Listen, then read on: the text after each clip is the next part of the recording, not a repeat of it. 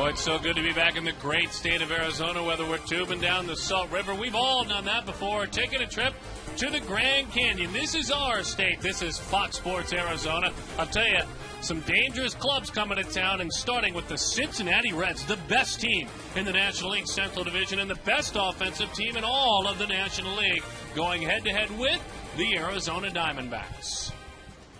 Hello there, folks, and welcome back to the ballpark. He is Mark Grace. My name is Darren Sutton. Glad to have you with us, and we trust early on that your week has been a good one. Let's talk about Daniel Hudson, one of the newest members of the Diamondbacks, and in that rotation.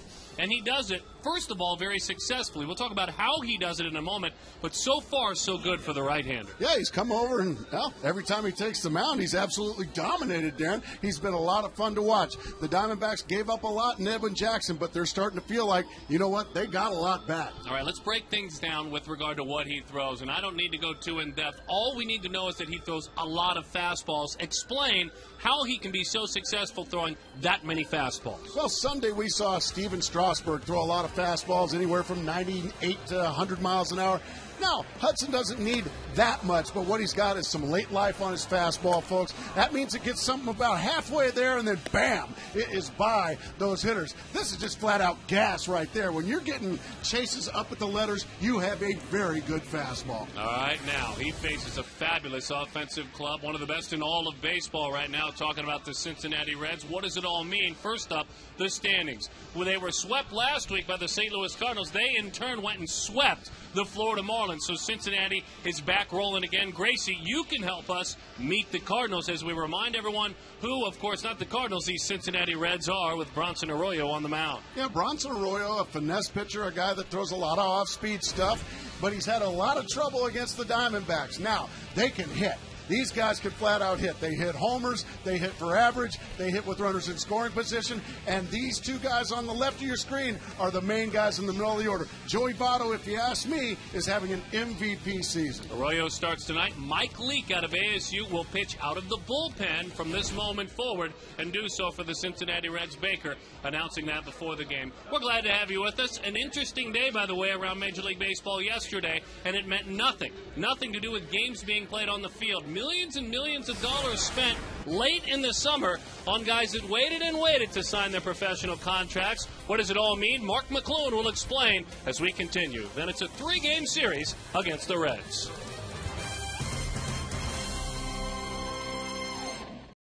Reds, Brandon Phillips will lead things off for Dusty Baker's club. Bronson Arroyo ready to roll as he walks in. Baker saying before the game when asked, what do you like better? Pennant race as a player or pennant race as a manager? He said, I loved it as a player because when you're in a pennant race as a player, I could win the game by myself. I didn't have to worry about 9 other players. Got a little bit of control, exactly. He said, but don't get me wrong, I've been waking up every morning. Everything tastes better when you're in a pennant race. That is 1,000% true. Glad to have you with us tonight. This is going to be a fun series, a nice test for Arizona, as Phillips takes strike one, and a nice test for this young right-handed pitcher. Brandon at 281, 14 homers out of that leadoff spot. He has scored 82 runs this year. Diving attempt by Steven Drew, so Phillips is on. He is on with 13 stolen bases. He has been caught 7 times. Let's take a look at the rest of Johnny B. Dusty Baker's starting lineup for the Cincinnati Reds. Lance Nix trying to resurrect his career, doing a pretty good job. Joey Votto could be the MVP in the National League. It's Rolen, it's Bruce, it's Ryan Hannigan, Drew Stubbs, Paul Janish, and Bronson Arroyo. Stubbs just a bad ball hitter. He will kill a mistake. And same could be said for this man, Lance Nix. Kind of a guy that has been a journeyman throughout his career, appeared in the big leagues on a couple of occasions. But it's been the same as we take a look at the numbers for Daniel Hudson as well, brought to you by the UPS store. 1.59 ERA. Opponents hitting just 165 against him. Not much to argue about there, is it? He's just been terrific in his 3 starts. But everywhere Nix goes, it's the same.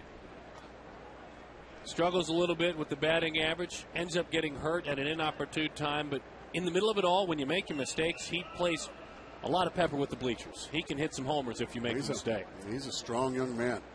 Only 4 home runs so far this year, but Like you said, any mistake, he'll kill. Lines that one to left field. And Parra puts that one to bed. Phillips will have to get back. I think Phillips thought that was heading off the wall. Let's take a look defensively for Arizona. Understand this is a fly ball pitcher, so Parra, Young, Upton, very important. The infield of Reynolds, Drew, hard hitting Kelly Johnson, and Adam LaRoche. Miguel Montero catches Daniel Hudson. But when he pitches, it's Parra, it's Young, and it's Upton. They have got to stay on their horse. As Joey Votto gets ready to go to work, well, where do we start with these numbers? 322, 28 home runs, 79 RBIs, an on-base percentage of well over 400. Our Amica Insurance hit zone. And he gets in trouble. Any daddy does when it's at the belt and away. Get those hands extended. Like most left-handed hitters, likes the ball down. Hudson. Look at that changeup, and the count is 1-1. That right now is clearly the secondary pitch for him. For the called strike. He's got a couple of different ones. One he likes to throw for the called strike when he's down the count, and then he's got the swing and miss one that he likes to bounce. 28 home runs, a career high for Votto. And the fastball right back over the inside corner. 1-2 the count.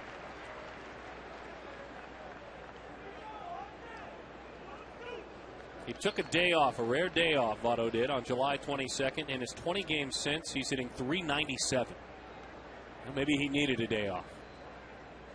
He's had some early ball game snaps, and it's been tossed. That one over the outside, 87 miles an hour. I think that was just. And it was beautiful in the end because he got a strikeout, but kind of an ugly little slider. Yeah, just a slider that kind of stayed right where it was, right on the outer third. But right past Joey Votto. Well, I love that Fox Mo. That's big league. Now we're talking. And that's what we talked about in the open. You can expect fastballs if you're a hitter. But I give this young pitcher a lot of credit because he knew in Votto, no matter the life he has on his pitches, he's not going to get away with all fastballs. So he showed him some other looks. Against the great hitters, you have to mix it up. You cannot just stay stubborn with the same pitch time and time again. The great hitters will hurt you badly if you throw them the same pitch 3-4 times in a row. What a career it's been for this man, Scott Rolen. What a year he has had offensively, hitting .298 with 18 home runs, 65 batted in. He was an all-star for the 6th time this year. One of the best base runners I ever played against, Scott Rolen. Big man with good speed and great instincts on the base. Yeah, expound upon that. Do you mean like he always knew the right time to take the extra base, to go first to third? Goes first to third better than any player I've ever seen, and that includes Vince Coleman or any of the really fast guys. He's not as fast as those guys, but nobody I have ever seen goes first to third better than Scott Rolen. Battled some injuries in the second half. There's the changeup. I'll tell you, he is not all fastballs at all out of the gates. Still about 6 out of 10. Well, he also understands what he's up against. This is not an ordinary lineup. This is one of the best lineups in all of baseball. He's got some options. What does he throw here? That fastball will have even more life. On 1-2, there it is. Fastball in. Went right in on the belly button of Scott Rolen, but just missed inside. You know what's funny there, Gracie? He can go straight when he wants to. I mean, that was a straight fastball, and he threw it right where he wanted to.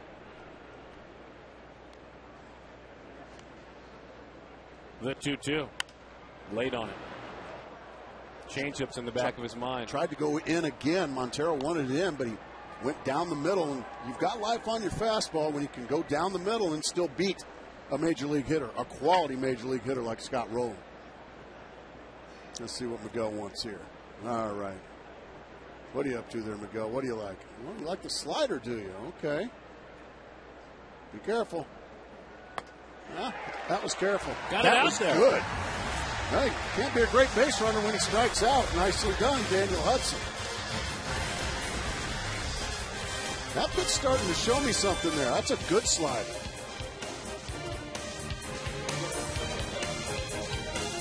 Delivered delivers when he delivers it, and the secondary stuff, a nice addition out of the gates against the most dangerous offensive club in the National League. Chris Young ready to lead things off. Beyond him, our Southwest Airlines starting lineup has Kelly Johnson, Justin Upton, Adam LaRoche, Miguel Montero, Mark Reynolds, Stephen Drew. Don't forget about Gerardo Parra and Daniel Hudson, who, oh, by the way, has 5 runs batted in. Oh, that slow curveball from the salty veteran Bronson Arroyo as he gets ready to go. Born in Key West, Florida. 33 years young. He's been at it for a while as that little cut fastball grabs the outside. 0-2 the count this year. Another good year on his way to 200 innings and 15 or more victories. He's one of those right-handers you'd say he's crafty, Darren. 3 different pitches that he'll throw anytime. Fastball, curveball, changeup. And lots of different arm angles. It's fun to watch him pitch, for me anyway. I don't know how folks feel about it. It's fun to watch him try to invent things as he goes along. The straight-legged, the high leg kick, straight-legged, and then he comes. Young was ready for a pitch that was up in the zone, trying to get away with the fastball, a high fastball. CY heads on around, and Chris with a double.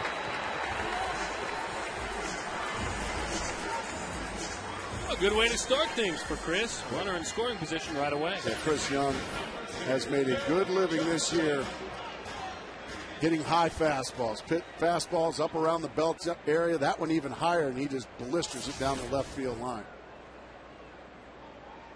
Young last year against the Cincinnati Reds was just 1 for 15, and you could say, well, I'm sure he doesn't remember that. I think you'll tell me that's not the case. Guys remember when teams own them. Absolutely.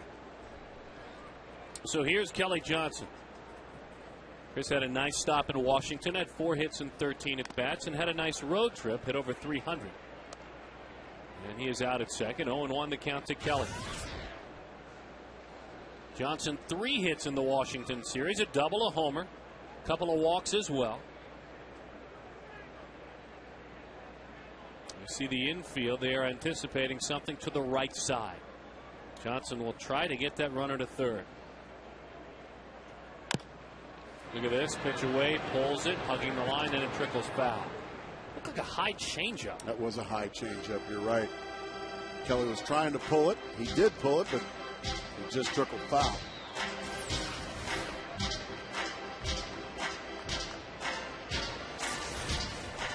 Arroyo began his career as a Pittsburgh Pirate, was their 3rd-round pick in '95.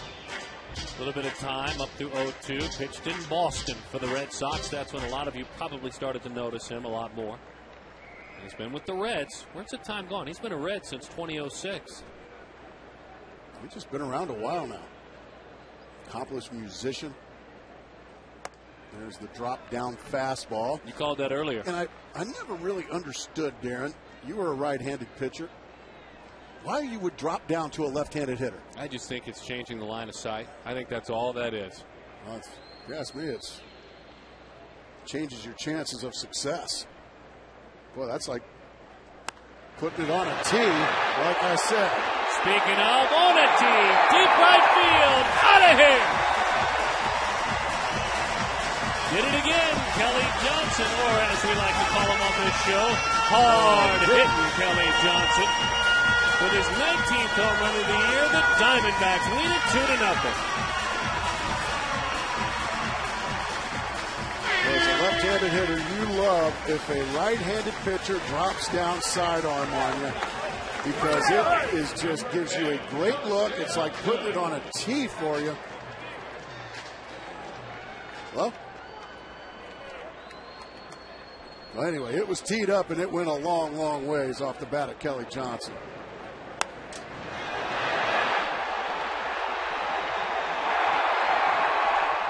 We'll do our best to find you a center field look of that one, because it did. You know, it's funny, as you were asking me the question, well, maybe once, not a bad idea, the element of surprise. And against a righty, I think it's much more effective, though. But the second time, it was as if Bronson was trying to prove to you that he could, in fact, do it. Well, it's a good weapon against right-handed hitters, but watch him drop down, and that ball just stays right on the plane, and down goes Kelly Johnson right in his nitro zone, way out of here. Justin Upton down the line. Gracie, I want to ask you something as I saw the replay there. And maybe we could marry both pitches together, regular speed. They're talking about I'm sure arm Ryan angles. Church said, I can't believe he dropped down on you. I'm wondering, was this second one a breaking ball? It was an attempted breaking ball, The yes. first one was a fastball. I think he thought he'd trick him. So he thought he's going to see my arm angle. I'll get him out front. Well, Kelly was ready for it. Oh, well, any left-hander is just so thankful. I said I loved it. If a right-hander dropped down, you just see the baseball so much better off a right-handed pitcher if they drop down sidearm. That's a good pitch there to the outside corner.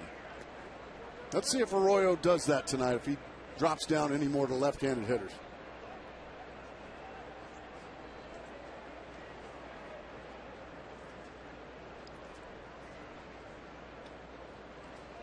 Justin swings right through that one. And there are times when you muddle around with all sorts of soft stuff and arm angles that a little old fastball at the belt at about 88 can be the pitch, just what the doctor ordered. Defensively for the Reds, Nix, Stubbs, Bruce in the outfield. Rolen, the multi-Gold Glove winner at third. Janish at short. Brandon Phillips and Joey Votto. Ryan Hannigan catches. What kind of first baseman is Joey Votto, Gracie? Good enough. Good enough. Good enough. Let's put it this way.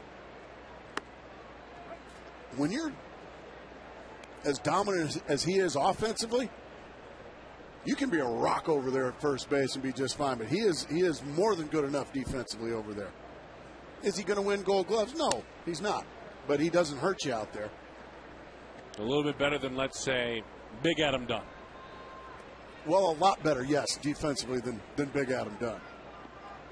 Can't get enough of Big Adam Dunn, but defensively he can't hang with Joey Votto. The 0-2. It was quite an honor. I was able to go and call the Aflac All-American game and be a part of these young kids heading into the future over the weekend. I just thought about Big Adam Dunn every day. Yeah, you missed 3 days of him. I missed 2 days of him. The 1-2. Change of pace. Down goes Adam LaRoche. That is strike three. Now that changeup had a split-fingered like dive to him. Catcher number 26, Miguel Montero. It's a very well executed changeup there. LaRoche way out in front.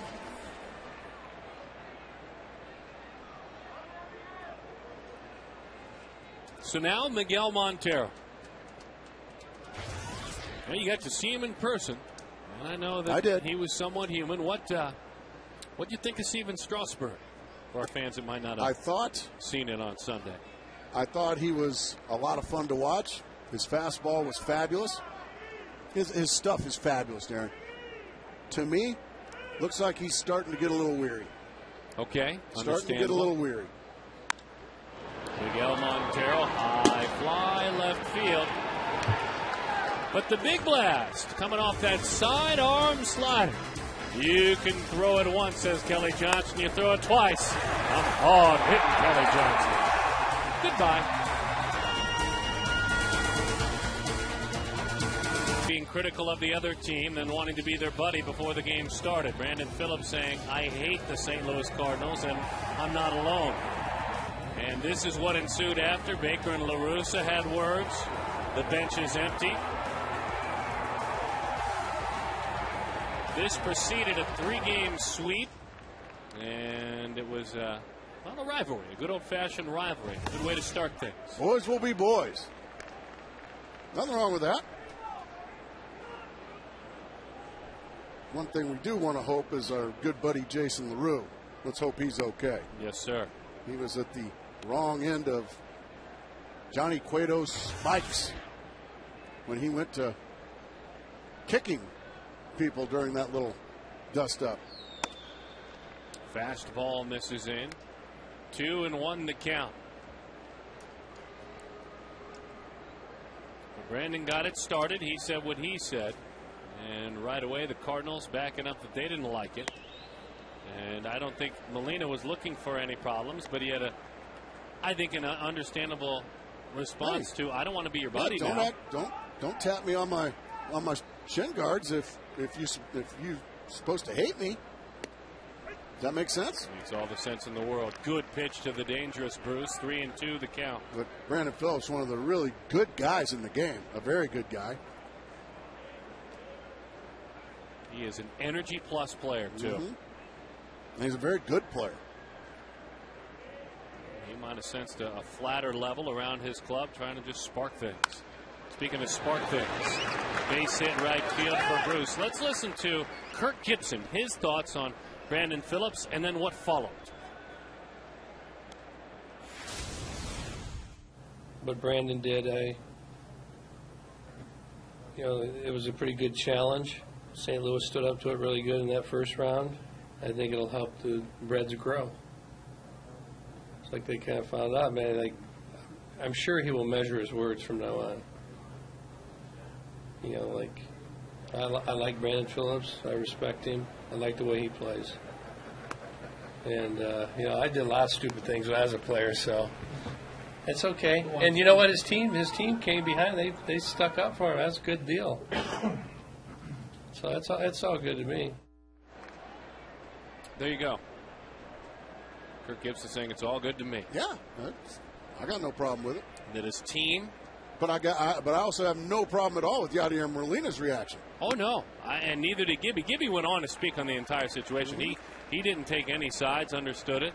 I think what he spoke of is that what he liked more than anything was both rosters came in support of the two players involved. Yeah. Huge team support. Yeah, sometimes things like that just need to happen in baseball. But there's no bad blood between these two teams here tonight, so we should have a well-played, hard-fought game with bats and baseballs, not with fists and Cueto's spikes.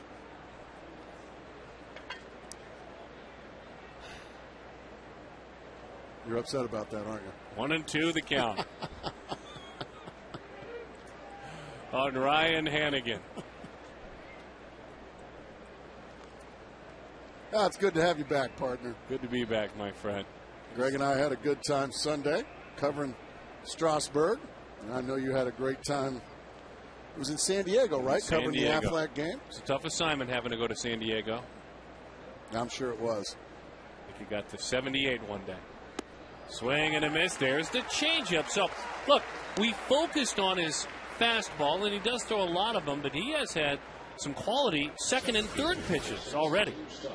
That's his swing and miss changeup. We've seen the one higher in the zone for the call strike. Now we see his put away 2-strike changeup.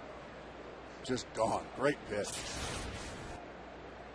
And so now Drew Stubbs with a bat in his hands, leading the team in stolen bases. He'll get out and get it going when he gets on there. 18 of them as the fastball is in the middle of a 4-game hitting streak right now.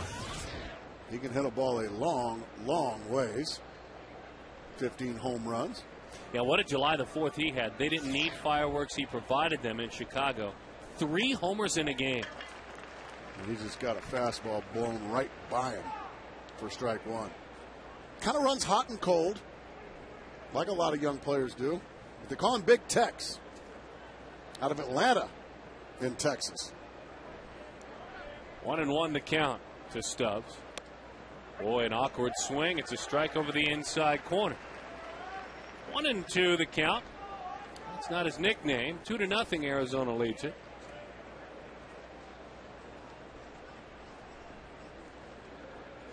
But I'm sure he has a good one. The 1-2. There's the fastball you explained to us in the open. That one right there. The one where he gets the chases up around the letters, right up around Cincinnati on his chest.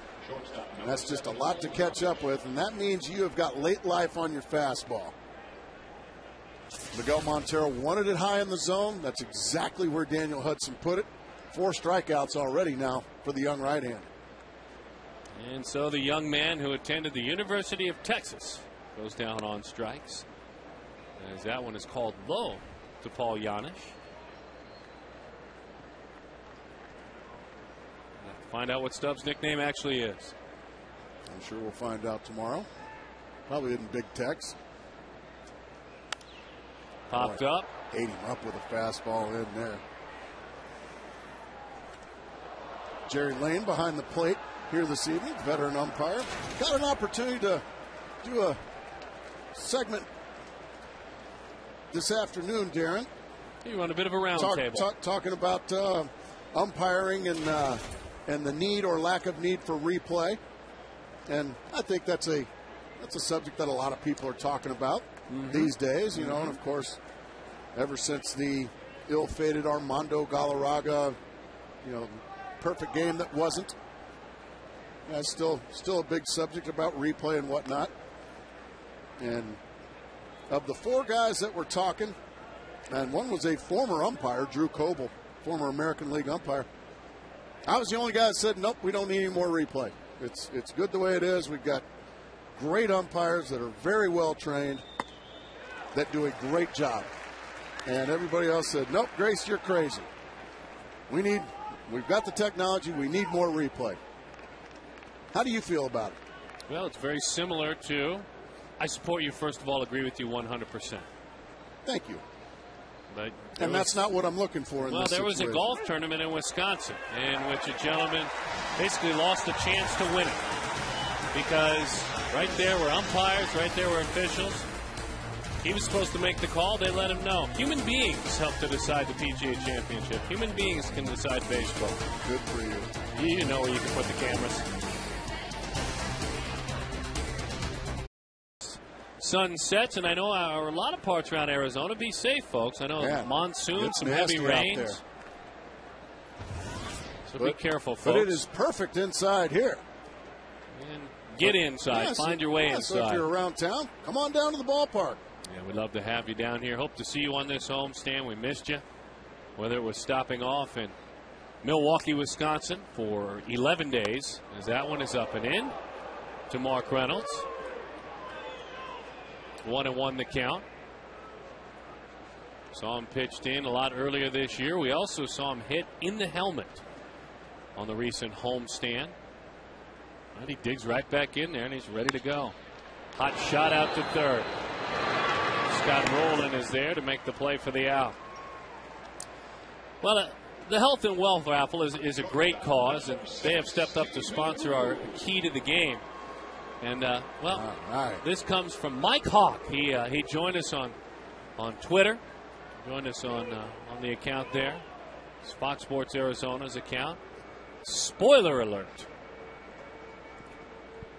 Oh, yeah? What about it? Like, is that like a hurricane warning or a tornado warning or something? Like what are we talking about? Spoiler alert. Well, you know, Cincinnati, Colorado, San Diego, San Francisco. That one is a shot and it's foul. Then San Diego, skip Houston. Then San Francisco, Colorado, Cincinnati, Colorado, San Francisco. All teams that, well, I guess we're looking to be spoiler. Well, I can't live with myself without saying this, but that's a terrible key to the game. Spoiler alert? Come on, we can do a little better than that, can't we? We actually tried to do a little better. It says word for word, playing spoiler is the key to the game. So we tried to jazz it up a little bit. That didn't work. 3-2 the count to Stephen Drew. So you folks that join us on Fox Sports AZ on, I guess it's Twitter. I have a hard time following how all of this works. You join us on there, and just a real disappointing night for you. As that's a breaking ball and a strike over the outside corner. But don't give up. Keep trying. Let's have some better ones, because boy, there's room to get better. Can anyone else maybe visit and try, please? As Drew goes down on strikes, good-looking breaking ball over the outside corner.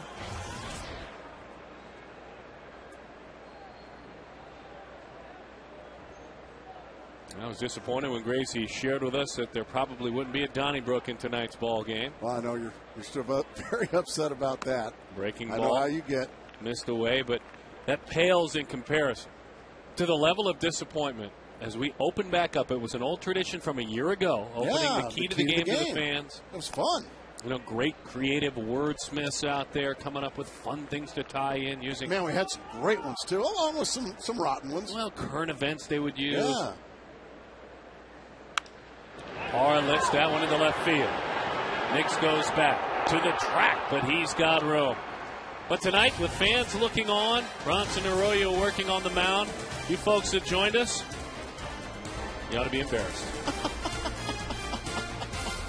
Impressive so far as a Diamondback, looking to go 4-0 since coming over in the trade. Now, impressing Diamondbacks fans, their first look at him, but this is actually something Justin Upton has seen for quite a few years. Take a look back when the two were 13. They were on a traveling team together in Virginia. There's Daniel Hudson next to Justin Upton, and I was talking to Justin earlier in the day about Daniel Hudson. He said he was a soft thrower back then. He could always pitch, but Upton was shocked when looking at a scouting report in spring training, it said Daniel Hudson threw 90 to 95 miles an hour. I guess proof, guys, that at 13 years old, you don't need to be a flamethrower to be a big league pitcher one day. No, very few are. And the fact that he was on an all-star team, and thank you, Mark, throwing strikes. He was doing something right. And doing something right, and probably getting ready to sprout to 6 feet 5 inches tall. Did you see how tall Justin was? Yes. Very tall. I mean, Justin still is a big drink of water compared to most. Yeah, I mean, but Justin was towering over the other children. I mean that's like playing baseball with Kareem. See Manny Upton in the back row. Sam Hudson, Daniel's dad, in the back row as well. Swing and a miss on a slider. That one's about a C+ if you were to grade it, but against the pitcher, it gets the out. That's exactly right. That's 4 strikeouts in a row now for Daniel Hudson. Going with the off-speed there to get Bronson Arroyo, which I can promise you, when Daniel Hudson steps into the box, he's going to see some breaking balls from Arroyo now.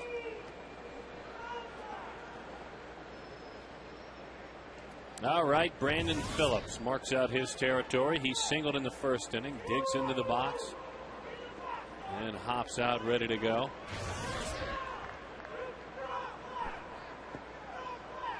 Brandon's getting an earful from a fan beyond the D-backs dugout. Tell him to get in the box as the changeup dives down and in. That's our buddy. He's out here giving the other team heck all the time. He's big league. 0-1 the count. Changeup is low, 1-1.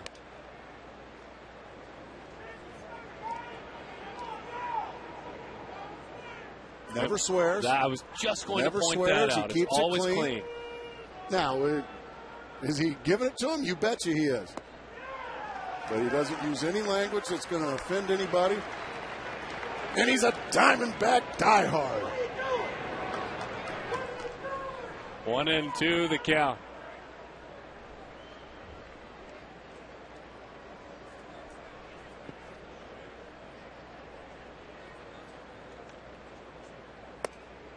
Tried to get him to chase upstairs, nothing doing.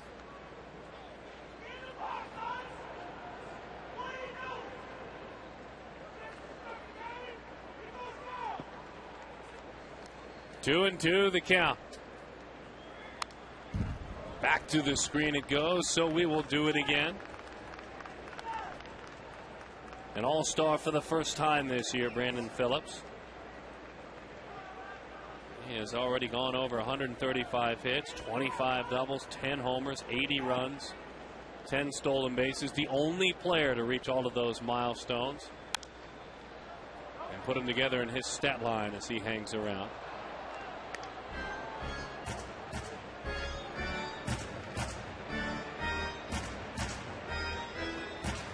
You see what he has done in his major league career. 23-year-old right-hander. On 2-2. A little reach and just a piece of that one as he fouls it off. Putting a pretty good at-bat on Daniel Hudson here. You surprised? Well, it's just the kind of player he is. He's a guy that gets big hits. Got some thunder in his bat with 14 home runs. The right-hander out of Old Dominion wheels and deals on 2-2. He drilled it. Ouch. Did he get the bat? No, I think it got him. I don't think there's any question. That late life diving up. Right up into those hands. So you get some right around the forearm area, right on that wristband. Nope, right on the elbow. It almost ricocheted and got him right in the chops. So Phillips, although painful, it was very close to being much worse. When you get a young pitcher who has that jump, you've seen lefties swing and miss, and it's almost in the other batter's box. And you get a hitter aggressively trying to dive in. It's a dangerous proposition. Well, good for Brandon Phillips. He just went to first base, didn't act the fool. No. And you hate to miss up there as a pitcher. He had no intent at all. Doesn't make it okay. You got to be careful missing up there. Still hurts. You just can't do it. 1-0 the count to Lance Nix.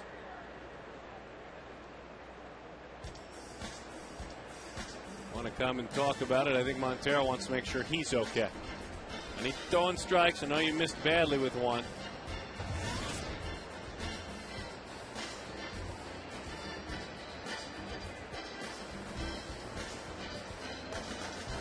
Hudson talking to himself. Well, last time out at Milwaukee, he went 7 innings, gave up 2 runs, struck out 9. It was an 8-2 win. He had a couple of runs batted in as well, emptying the bases with a double. Before that, 7 2/3, 1 run against the San Diego Padres, as that one is in. He has gone 8, 7 2/3, and 7 in starting his D-backs career 3-0.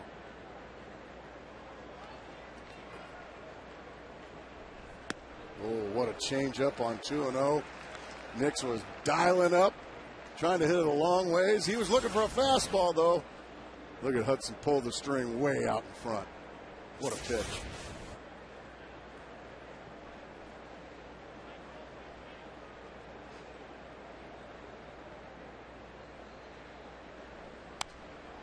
Got his fastball that time. Took the same rip, but he came up empty. Remember that pitch. That was his pitch. He can take a rip. From that left side, reminds me of old Diamondback. Now overseas in Japan, Josh Weitzel. Oh, boy. That did kind of remind me of Weitzel. Boy, could he take a rip at it. I think you've deemed it a mighty rip, and you were right on. Yes. Another one, blows it right by him. Nix is done. 7 strikeouts. And right underneath the hands, beautifully executed. Nothing Nix can do. Well, that is just a perfectly executed fastball in, Darren Sutton. That was pretty. You're going to take these big rips at me. I'm not going to back off. I'm still going to use my fastball. Change up with some run to it away to Joey Votto. You talk about stocking things up. And doing so at first base. There are some good ones in the National League this year, let alone 3 MVP candidates at the position alone. As that one is fouled off. Southwest.com, the best National League MVP candidate at first. In order to win the ultimate fan experience, text to 36929. Your vote, Gracie, for A, B, or C, Votto, Pujols, or Adrian Gonzalez. Right now, I would say Votto, just because it's always Albert Pujols. Right. You know, there's a slider that he got away with up around belt tie, Darren. That's the same slider he struck him out with.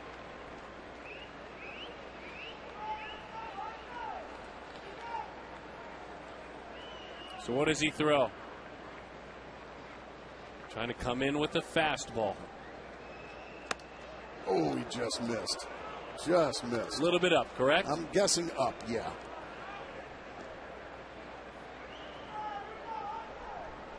He has been more than forthright, Daniel Hudson, in coming here to Arizona about his shortcomings, about adjusting time in, time out. Yes. Fastball. Wow. Mercy. That is 8 strikeouts already in the third. for Daniel Hudson. I didn't see this from Steven Strasburg Sunday.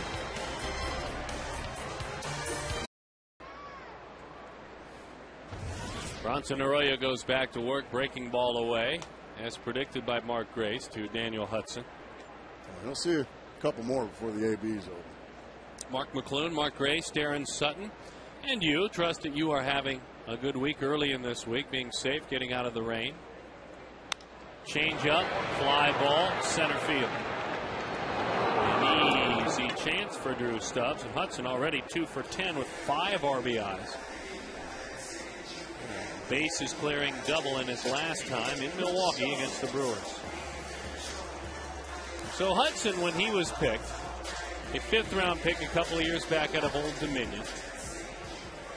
And we've been talking about, with a very busy day yesterday, the Diamondbacks adding 3 players that were drafted. Guys that were signed, as they like to say, over slot. Signing for more than because they thought they were going to play college baseball or football. The question is this, for all of you folks out there. Do you anticipate changes in the amateur draft system and the way things are compensated in the next couple of years?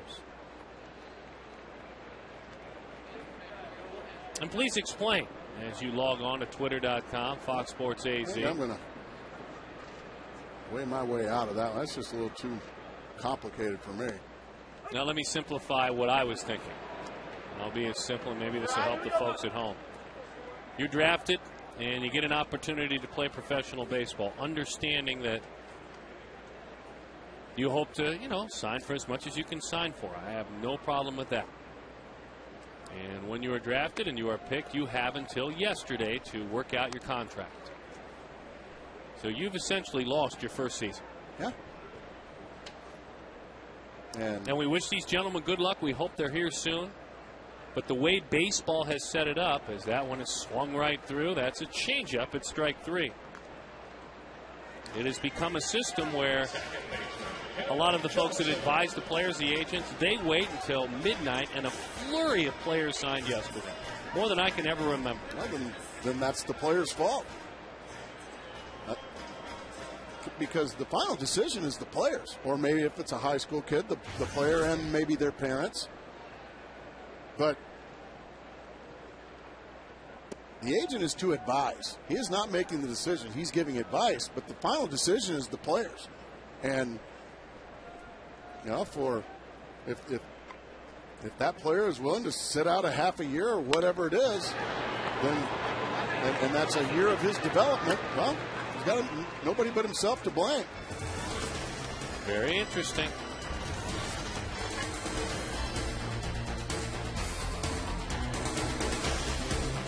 This baseball brought to you by Amway Global, where positivity powers our people, products, and businesses.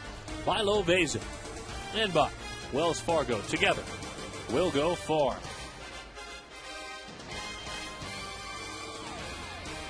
Scott Rolen digs in, ready to go. 8 of the first 9 outs, strikeouts for Daniel Hudson as the changeup bounces.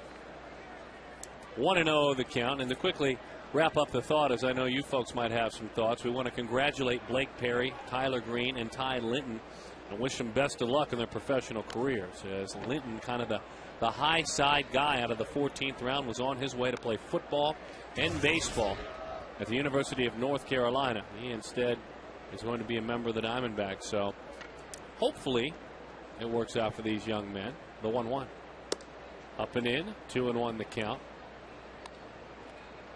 It is interesting, though, in last season, 57 players drafted in the first 10 rounds were unsigned on deadline day. Yesterday, that total was at 79, as that one is fouled off. And these are the gentlemen that Blake Perry, the Pendleton School in Florida, but originally from Kentucky.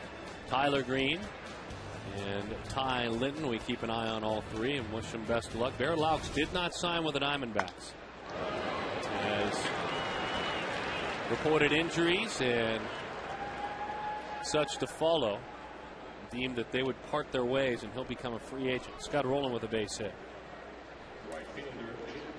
And that's about all they're saying about it, literally. I mean, they've come to some sort of an agreement. And failed a physical, is that correct? I guess. There is literally no comment, period. I mean, it just doesn't, it's not going to happen. So no big thunder coming to Arizona. No.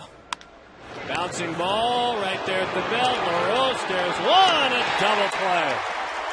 Took him a moment, pulled himself together as he played it right at the belt, as we talked about, and a fine play by a great defensive first baseman. Just tailor-made, one hop, like you said. Belt high, perfect feed there to Stephen Drew, and he does the rest. 2 quick outs.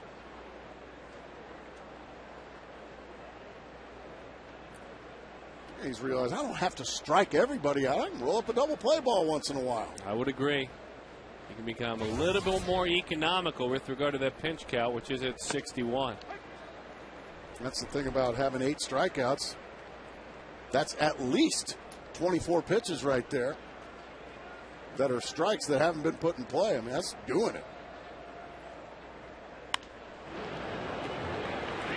Let me cap it, Gracie, on the draft as LaRoche digs it. I know you once knew a manager that said, with regard to the draft and all those players, well, just let me know when they get here.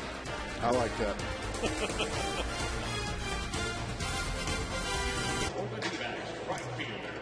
Wee.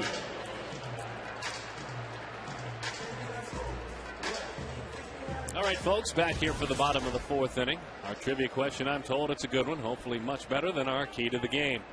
Name the Reds 1 through 4 hitters in their last playoff series. That, of course, was 1995 against the Atlanta Braves. 1 through 4. Justin Upton pops that one to the right side. The young man will see it reach the seats.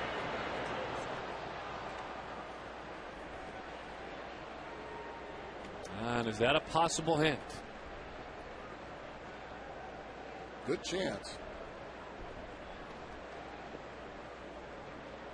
0-1 the count. Good change up there from Arroyo. What do you think of that trivia question? Well, it reminded me a lot of our key to the game. It's one of the worst of the year. What in the world? The 0-2. Fouled off at the plate. We'll do it again. Well, all due respect to the Cincinnati Reds in that 1995 series. Well, by the way, who cares? The team they played won the World Series. Yeah. Now, if it was their World Series team that beat the Oakland Athletics in the World Series, yeah, but how about that special 95 team? What? I've got something for you here. You talked about dropping down against a lefty. It's a different look dropping down against a righty, isn't it? Absolutely. And watch this ball just run right in and just jam Justin. It's a whole different story. It's a good weapon against a right-handed hitter. But against a lefty, you're just asking for it. And that's the only mistake he's made so far. And for extra credit, who batted 8th for the Reds in 1993? Well, I'll never forget that 95 squad. Come on, man. Oh, boy. Funny times. Good to have you back, Darren. The 1-0 is a breaking ball is high. 2-0 the count's good to be back home.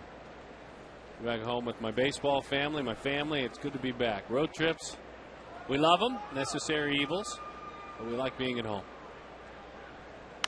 Bouncing ball, tried to pull a pitch down and away. It's gobbled up. And in time for the out. First 2 hitters of the game. Double, homer. Since then, nothing. Speaking of welcoming somebody back home, good to have Brian Price back in the house. He's a good man and a good pitching coach in Brian Price. Cincinnati Reds very fortunate to have him. And did some good work here. Let us never forget in 2007, and we won't ask you to name everyone in the starting lineup for the Diamondbacks. You do know that he was the pitching coach, though, folks. He got the best out of that bullpen. There's Paul Lessard, former trainer here for those championship teams. One of my favorite people in the world, Paul Lessard. 0-1 the count to Miguel Montero, just staying away. And again.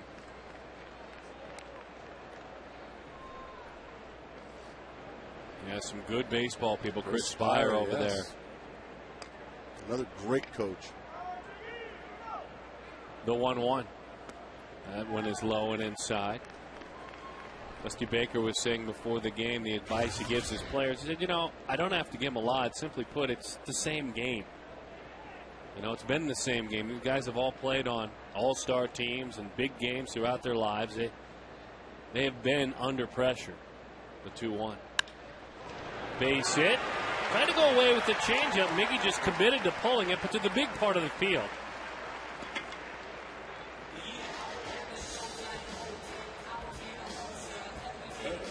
And so Miguel Montero reaches.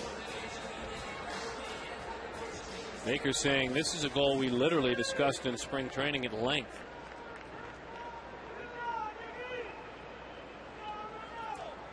Well, and here they are.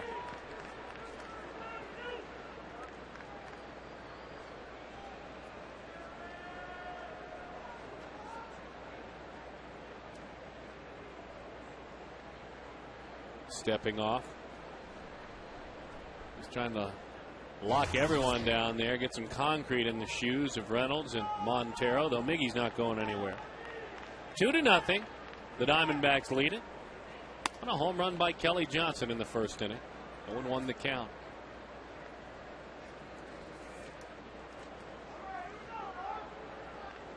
Mark was just 1 for 10 in Washington and only 4 for 25 on the road trip, a 160 clip.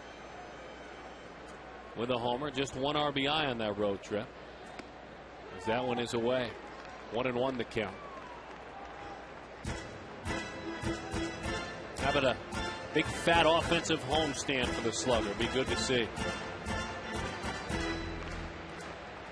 And his moments, Gracie, they have come. But he has not been quite the same hitter since he was hit. Hit right up there in the helmet. There's any question. That takes a little while. And Arroyo knew it, pitched him high and tight in that first at bat.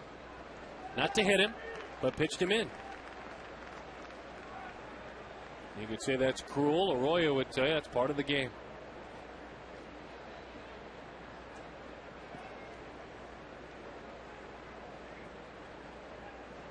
Well, he has to pitch in order to open up that breaking ball in the outer portion of the plate. That fastball dips low. 3-1. His average fastball is 88 miles an hour this year. Those are about 4 out of every 10 pitches. He's a ground ball pitcher. More so this year than over the last couple of years in his career. That's probably a ticket to his success. Reynolds fouls it right back. Had him out front on the changeup. Yeah, that was one of those I think Mark was on. He might have been out in front, but I think that bat was right where he wanted it. He fouled it straight back. The hitter's body language will usually tell you whether he just missed one or whether he was fooled.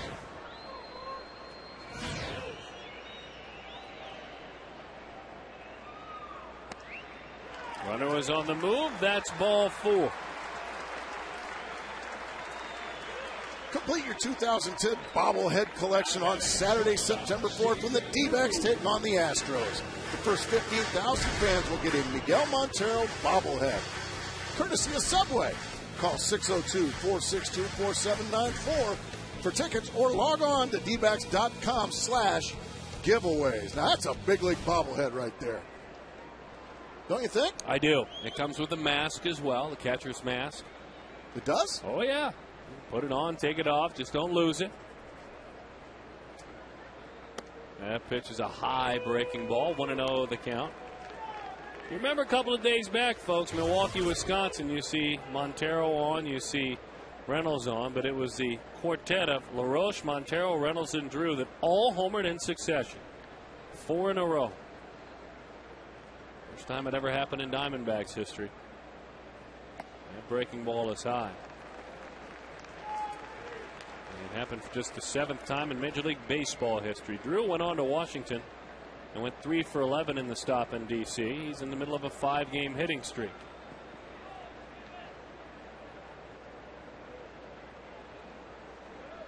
Hitter's count.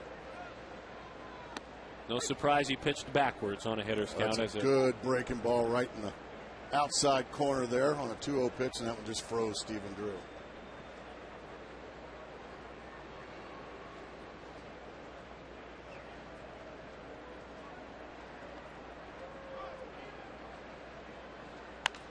Bouncing ball to the right side on the backhand.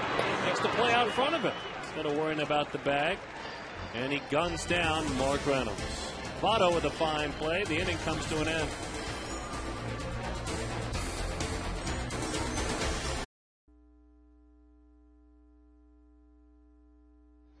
The off for Cincinnati, center fielder Drew Stubbs.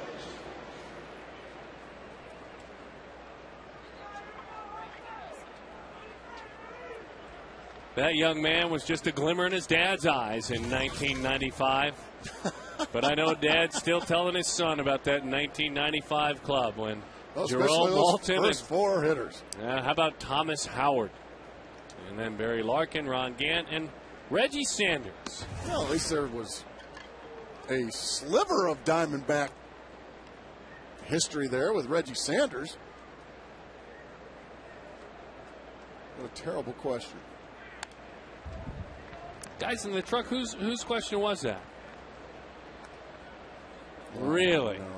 I am told. I'm told it's Jason Lewis, our producer. Is that Jason? Yes. J. Lou. Wow. Another vacation didn't do him any better, did it?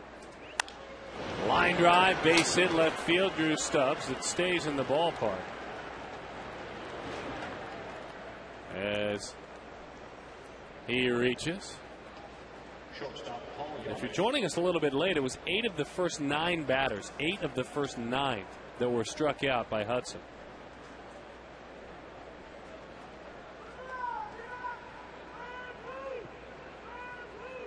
And then he gave up a single, a double play, then a ground out. Run on the move, fair ball. Down the line it goes and into the corner. Huffing and a puffing out front. Parra fires to the cutoff man. So the Reds are in business. 2-1 is the score. Well, Dusty plays hit and run, and boy, does it pay off. Nice job there by Janish. Taking a pitch and rifling it down the left field line with the runner on the move. He's going to score easily. I love the running game.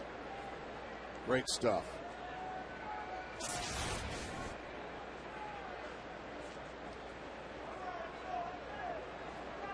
Looks like we're going to have an appeal play of some kind here at third base. Wondering maybe if Stubbs had missed third. Let's see. He's out. Oh, they say he missed it. It was made by Jerry Lane from behind home plate. Jerry Lane walked out. Now, talking about umpires, Estabrook Gracie went out to be a part of the call, so Lane was on it. Let's see. Does he miss it? It's tough to tell from that angle. If he did get it, he didn't get much of it. Boy, you rarely see that called. But Jerry Lane, because the third base umpire had to go down the line with the double, and and you can tell Stubbs knows he missed it. There's no argument at all. Boy, what a huge break for the Diamondbacks. This should tell something. Boy, not as much, does it?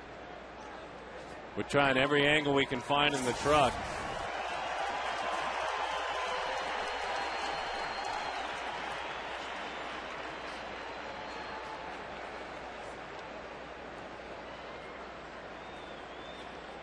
Well, good for the Diamondbacks for giving it a look. Doesn't cost you anything to appeal, as that one is low. Pickoff throw, and nearly an errant throw. Let's take a look. Jerry Lane, the home plate umpire, had to make the call because you see Mike Estabrook is out there down the line. So the home plate umpire had the call. Well, it doesn't look like he got it to me, Darren. It looks to me like Jerry Lane got that call right. I think he missed it. High fly ball center field. Young's got to go and look for that baseball. He's got it. Tagging and heading to third. to the area in question. We're continuing to look for every angle we can find. I mean, if he did hit third, boy, if he got it, then I'm not seeing it. It's that close. What do you think? If he got it, it was with the very side of his foot as it swept against it. And a manager telling his club, hey, go give it a look out there. I need to know. If it was giving maybe Mark Reynolds, you're taught as a first baseman, third baseman, or you're taught to watch to see if he hits the bag. And if he doesn't, you appeal it. We'll find out more whether it was Gibby that saw it or whether maybe it was Mark Reynolds himself that saw it. Reynolds gets the put out on that play, correct? Sure. I believe so. I don't know how you score that, to be honest play. with you. The put out is 1-5, pitcher to third baseman. Gas. Strike two.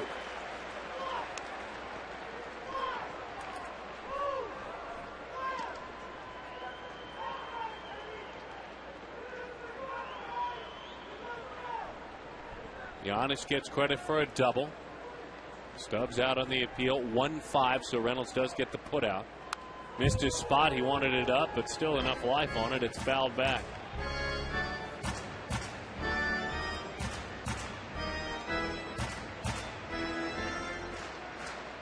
Great catch, by the way, Gracie, on the rotation, the communication, the work by these umpires.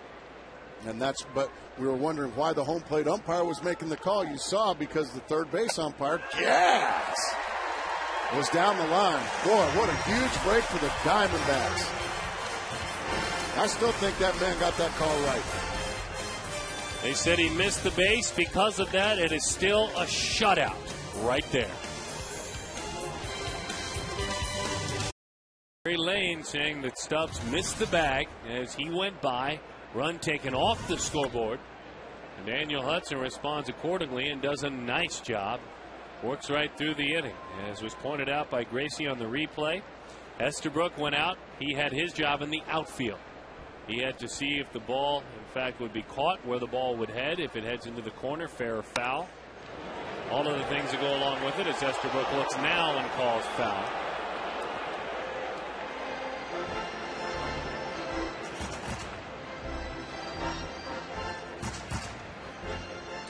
To the count.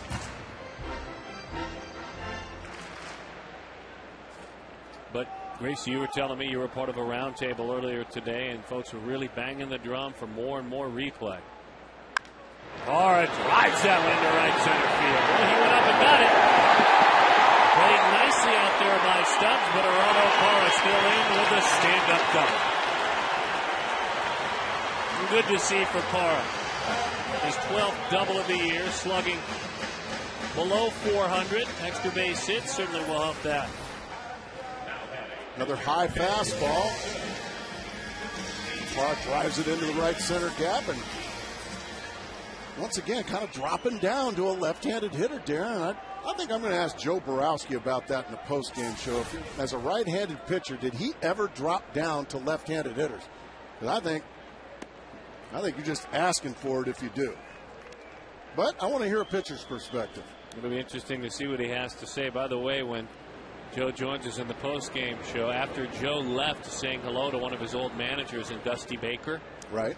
Dusty Baker said clearly, this is one of the reasons I do the job, to see my old players stop by and say hello, of course, pay their respects. That means a lot to Baker. Kind of an old school thought there, as that one is bunted right through. Dusty mentioning, he said Joe Borowski stopped by, Mike Remlinger is stopping by tomorrow, and Ellis Burks is stopping by on Thursday. He said it makes my day to see one of my old players doing well. Well, it makes a manager happy too that guys still come back and say hello.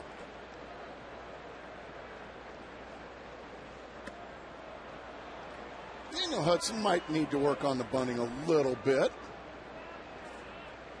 but he's still got an opportunity to get him over.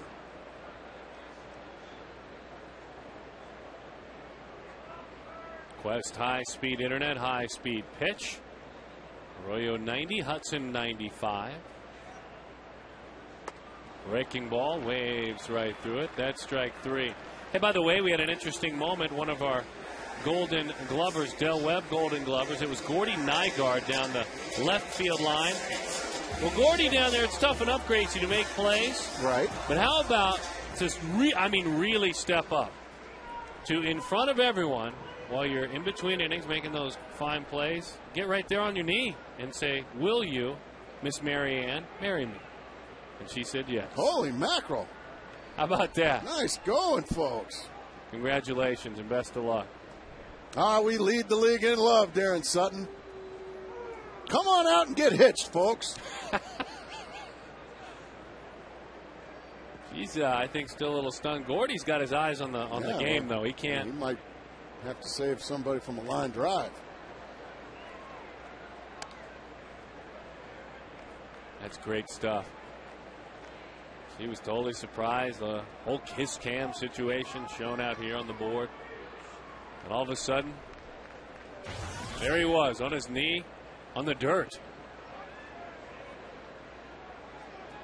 0-1 the count. Popped up, shallow right. Coming on is Bruce. Instead, going back to make the play very easily is Brandon Phillips.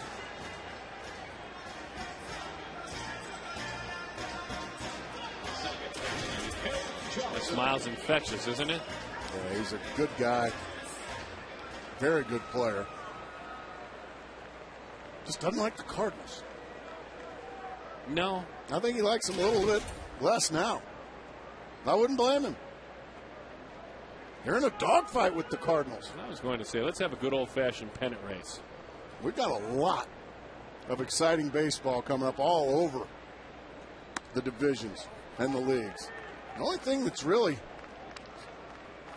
pretty much in the bag would be, I would say, the Texas Rangers in the American League West. They are making some kind of run. I think you're right. But the National League West, boy, nice dogfight right now between San Francisco and San Diego. You just saw the Central Division in the National League between the Cardinals and Reds. National League East, Atlanta right back in championship mode. They're fighting it out with the Phillies. There's the West you're talking about. Wow.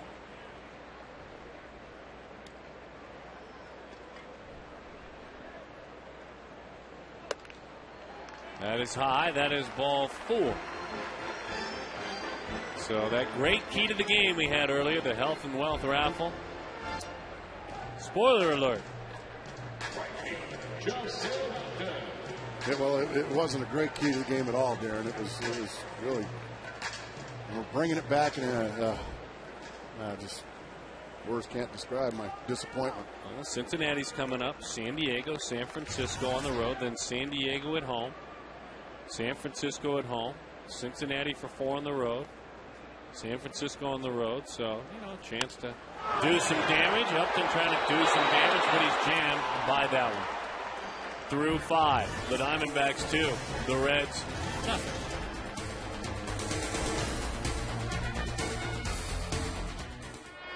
All night long, we've been asking you to weigh into our Twitter account. Tonight's topic: what changes do you think are in store for the Major League Baseball's amateur draft? And we've got @MarkR72 says, do you think MLB should be more like the NBA and have a slot system for draft pick? Guys, we'll send it back to you, and maybe that new collective bargaining agreement will have that, because certainly a lot of guys sign late and they got a lot of money, not a lot of comparisons right there. We'll send it back to you. It's our weigh-in topic of the night. Good stuff, Brad. Looking forward to people's thoughts. And certainly that is an idea that has been bantied about, because a lot of players were rewarded for waiting till the very last minute and giving up just about an entire pro season. They were rewarded. The system rewarded them for that, financially anyway. We'll see if it rewards them throughout their careers. 0-1 the count to Lance Nix. A changeup. It's strike 1.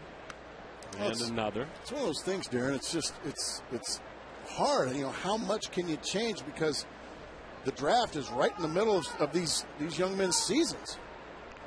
So, you know, they don't have like football or basketball where they have a scouting combine as that one's ripped down the right field line for a base hit. Well, maybe they should. I mean, if you are drafting a player and suddenly you find out things medically after you've drafted him with a first-round pick that you didn't know existed, maybe there should be a combine. When do you do it? Well, if you're done playing the College World Series, I mean, high school seasons are over in June. Yeah, but and I would say more after the College World Series I would is say over. many more kids are drafted out of college, aren't they, than high school? Sure enough, the college season, the very best teams in the country, their seasons end like the first week of June. The very best teams in the country at the CWS. I just don't know what you can do, because, you know, also, who's to say goes to the combine? How do you know you're going to be drafted? It's an inexact science, that's for sure. It's very inexact.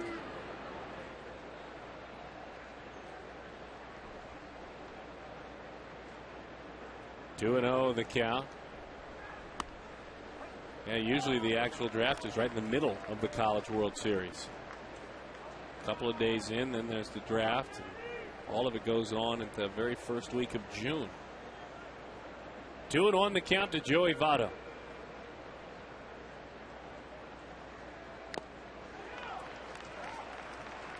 Giving himself the business. Southwest Airlines text poll. So far, you have voted for Albert Pujols, best National League MVP candidate at first to base. And don't forget, if you join us with your vote, become eligible to win the ultimate fan experience. Catch a ball game, everything taken care of at the brand new Target Field, and also on that same trip, Fenway Park. Yeah, be careful.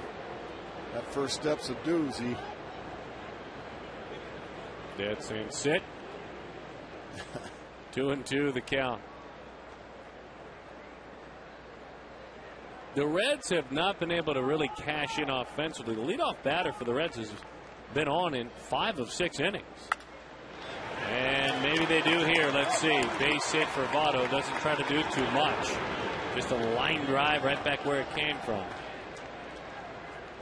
So that pitch count is at 82 for the right-hander. Again, really for the first time. Not really the second time. Daniel Hudson's got a little work to do. First 2 Reds aboard. He gets to a high fastball there and just rifles it back into center field. That's pretty hitting.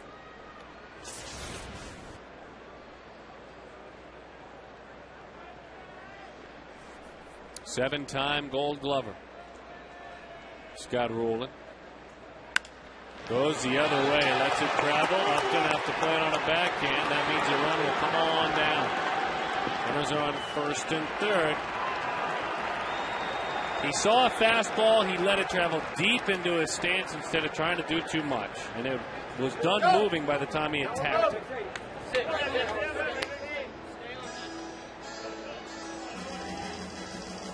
Here comes this offense. And here comes the pitching coach for the Diamondbacks. That fastball in the middle of the plate, and like you said, he lets it travel and just drives it, rifles it the other way. A lot like Andrew Jones used to do. And now all of a sudden, not only are the Diamondbacks trying to keep the lead, they're trying to keep the Cincinnati Reds from having a big number on the board. You talk about this Reds offense. 4.9 runs per game. A 271 average. This season ranking tops in both in the National League. 132 home runs. By the way, the Diamondbacks, the most runs per game allowed as a pitching staff. So it's a dangerous combination. I don't know if Andrew Jones has let a ball travel deep in his life. You did sit on that one a while, didn't you? Here's Jay Bruce.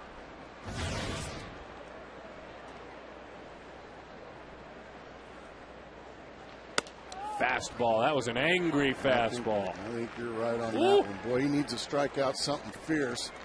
And that was his best fastball of the evening. He got 95 there. He sure did. And it was beautifully placed on the inside part of the plate. Reynolds in at third, even with the bag. Middle of the infield back. And a slider, good one. It's down. Didn't get it for a strike, but you don't mind missing there. Outfield showing a little bit of a sign to pull for Bruce. 11 home runs, 46 RBIs this year. As he pulls that one, LaRoche looking to get 2. He just got it. That'll tie up the ball game.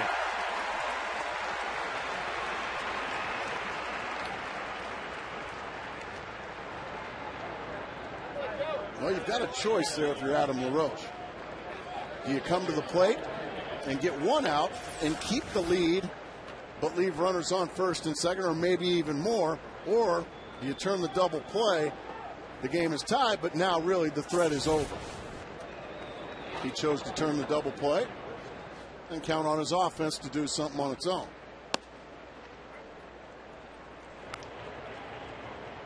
Boyer in the bullpen starting to go to work. A couple of days back for the first time in a long time, and I mean a long time. This Diamondbacks bullpen gave up a couple of runs, but they right now are singing a new tune lately, and it's a successful one.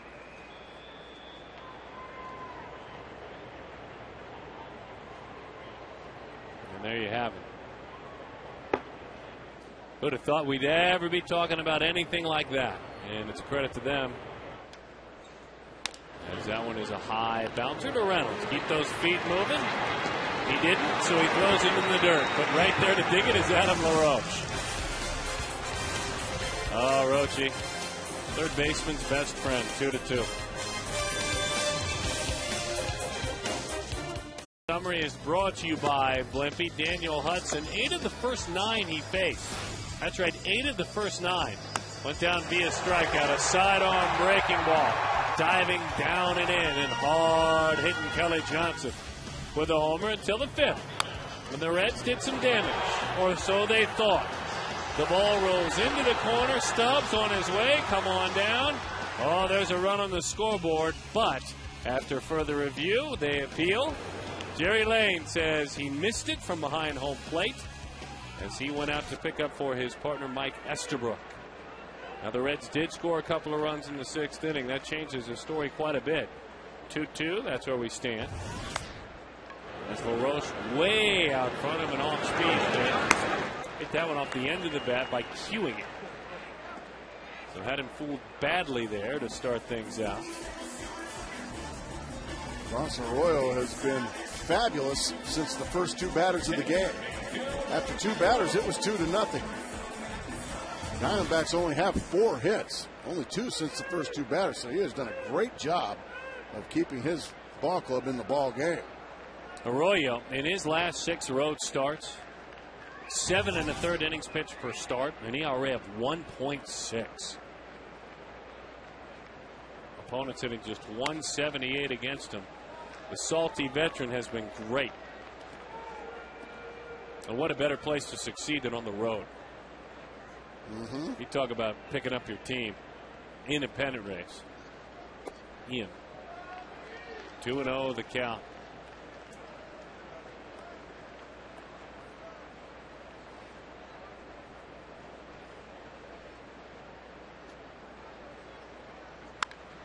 Reynolds out front, or I should say Montero. Reynolds on deck watching that one sail into the seats. You know, I'd like to say for Chris Young and Justin Upton, Miguel Montero, Mark Reynolds, Stephen Drew, that playing a team like this in the Cincinnati Reds, getting a chance to see what they're going through would be a great experience, but they've been through this. And these aren't kids anymore. And now I think just playing in games again where you have some energy, a team playing for something, certainly you hope you find it within yourself. But all the players I mentioned, they've been in pennant races. It was a couple of years back. It's just been a while. Breaking ball, high drive down the line. And it's a foul ball, a long foul ball. Goodness. I was out there in like big Adam Dunn territory. It was Adam Dunn territory. Folks out there, all of our fine security folks who were out there when we used to hold the redhead section out there. Oh, that was a fun time. Miss those days. This time he goes the other way, high flying to left center field. And that one is put away, and Center field by Drew Stubbs. I'm told an Amica Insurance hit zone is on its way for Mark Reynolds. Really nice. Oh, I love these. Partnership with Amica Insurance. Now, we love Amica Insurance, and certainly we think you should too. Give them a chance. Check them out online. But I can't believe that sees most of the pitches like away. That's rare. Looking forward to maybe a spray chart next year. You know, where guys hit to different parts of the ballpark, as that one is pulled. It's a base hit left field. You know, you might ask yourself, maybe Amica would be interested in sponsoring something valid. Hey, now we're look at talking. That. I mean, hits like by a direction. chart. Yeah, you know, Mark, now that's his 43rd hit to left. Center, he uses the big part of the diamond. Doesn't get many base hits to right field, Gracie. Not many at all. Now that's worth sponsoring right there. I like it. You know me, I'm all in. Just that we've learned everyone's pitched down and away. Every hitter. Steven Drew lifts that one. And there to make the play for the out is Lance Nix. Sprayed that over to the left side. He did, the other way.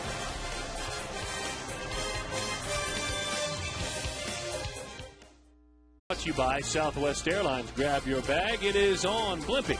Try the new lighter stuff menu with 6 healthy choices under 400 calories. Quest high-speed internet. Blazing fast speeds that won't burn up your wallet. Your Valley Hyundai dealers. Time for the 7th inning stretch. Your dollars. Hyundai, now the most fuel-efficient car maker in America. Visit ValleyHyundaiDealers.com. Right back to work with the slider to Drew Stubbs. That one is fouled off.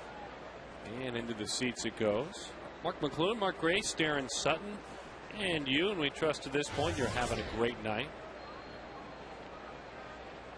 Diamondbacks with Kelly Johnson's big home run early in the ball game. That's where they got things going. But as Gracie pointed out earlier, that's been about it since.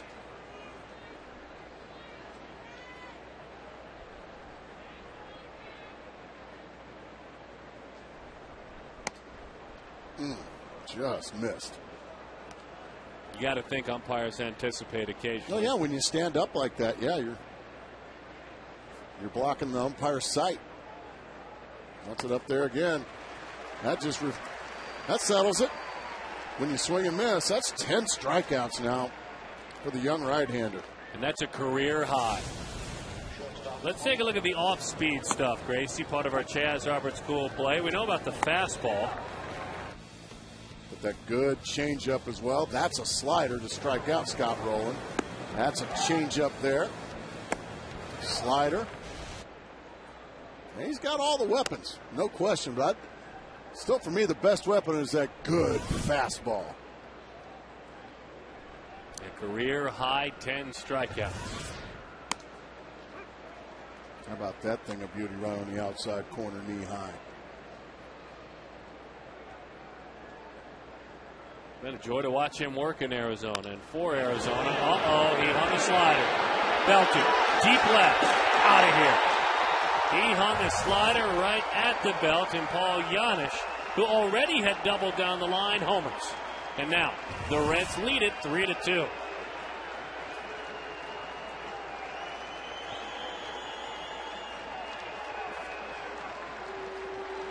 You can see the disgust in Hudson's face. Janish hammers a hanging slider. This thing just spins. Oh, dear. Hudson knew it when he threw it. Oh, boy, that's just a cement mixer. Belt high. And credit Janish. He hit it.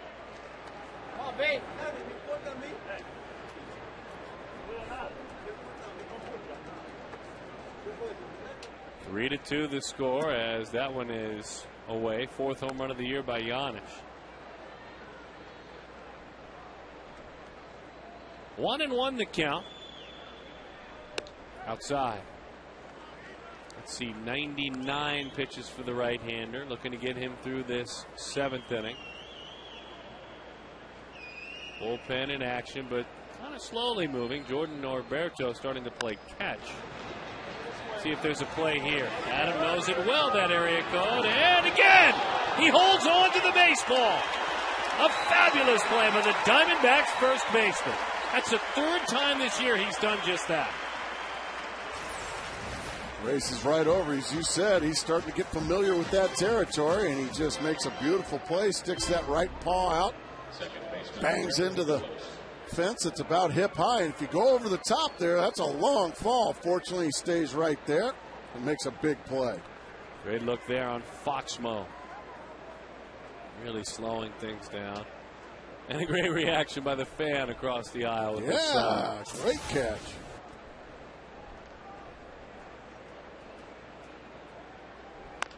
Change up. Not a bad idea. Gets him out front. Well, in all likelihood, we are watching and he hopes he keeps it right here at 3-2. We're watching the final pitches of the ball game for this right-hander. I mean, we'll see. No, he's due up second in the next inning, so I would imagine this is definitely his last inning. But boy, it's been awfully good again. Slider. And he wished he could have thrown that slider to Janish. But credit Montero and Hudson. He didn't just can it. He stayed with it. He realizes that's a weapon he needs. That's a high fastball. Finishes night.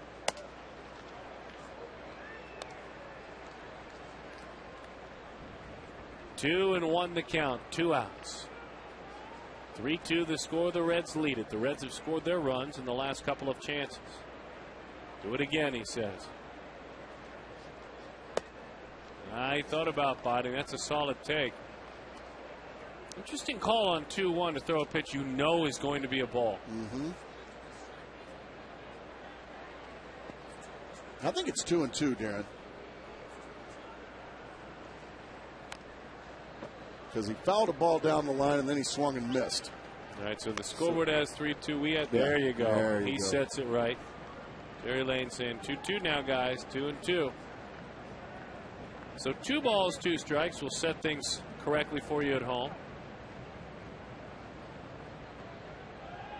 Decoy inside. He goes away, and he goes away with a changeup. There to make the play is Parra. Another fine outing by the newest member of the rotation. Time for the Hyundai Stretch Your Dollars. 7th inning stretch.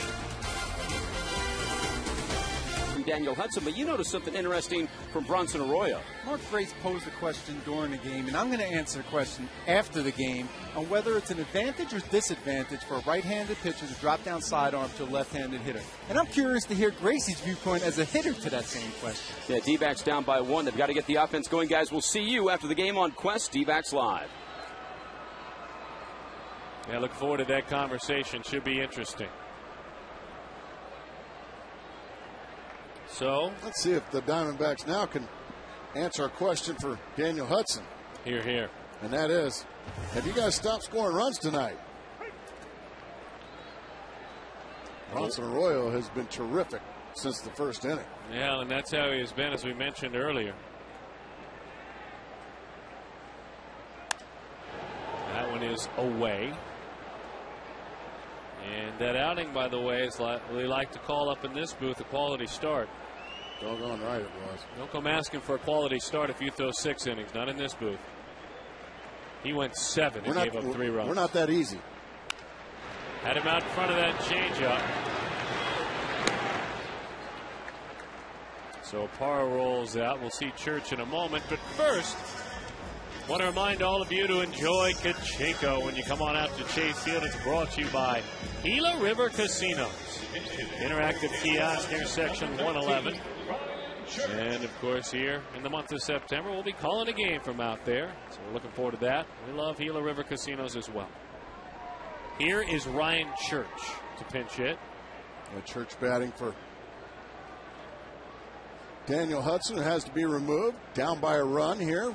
Late in the ball game. You've only got 8 outs left, so it's time to remove him and see if Ryan Church can maybe run into one. Or maybe get a rally started. But you're running out of outs now. He was 0 for 2 in the Washington series, as that one is in. 1 of 6 on the road trip. 4 pinch hits this year, but has done so in 29 at bats. It'd be nice to see him turn that around right here. That pitch stays outside. It's a really bad idea to go out to the Conchico area and do a ball game.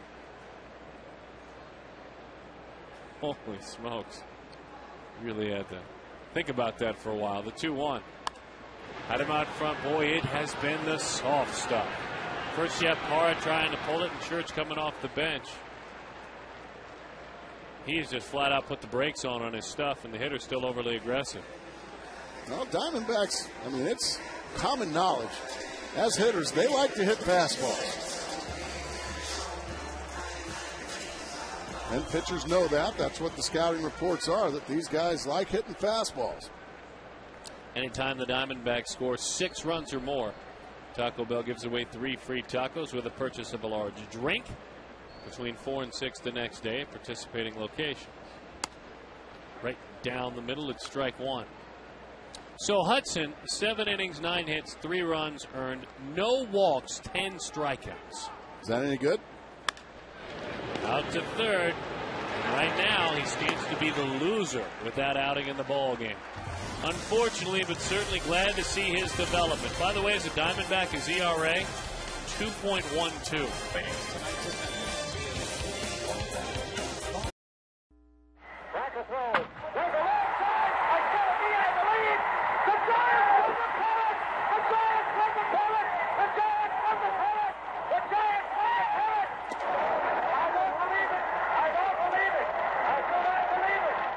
Rest in peace, Bobby Thompson. He passed away at his home in Savannah, Georgia on Monday night at 86 years old. Had been in declining health as that one on the ground off the bat of Nix. But one of the great moments in the history of this game, and a good baseball man passed away today, and our condolences to his family. Darren, is it the most, in your mind, is it the most famous home run of all time, or is it the most famous call of all time? Or both? I think a little bit of both. And I think it's the most famous home run because of the call. Absolutely. Hopefully one of these days you'll repeat about 5 times in a row. The Diamondbacks win the pennant. Well, wouldn't that be nice? That'd be big league.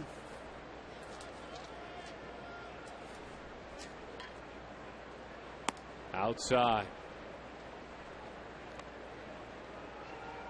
1-1 the count.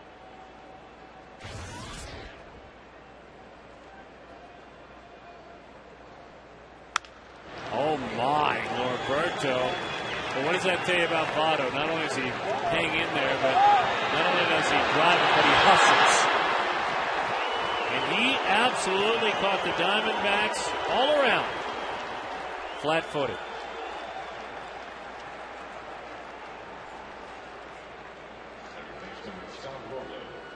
Let's take a look at what happens.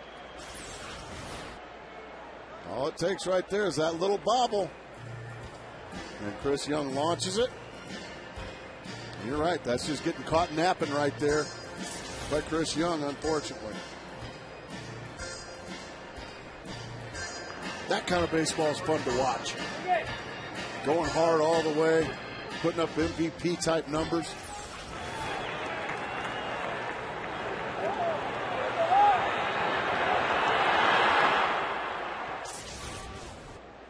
They will intentionally walk Scott Rolen. But we told you how good the bullpen has been. And they are making a season in which their ERA was on track to be the worst bullpen ERA in the history of the game. They're moving certainly off that list now. But the one thing they struggled more than anything with early in the season was games like this. It wasn't as if you watched the Diamondbacks bullpen blow save after save. But there were so many countless games in which they were down by a run or two, in which in a blink of an eye, they were down by 6. Yeah? Oh, yeah. And that can't happen tonight. I'm going to get that man back and healthy.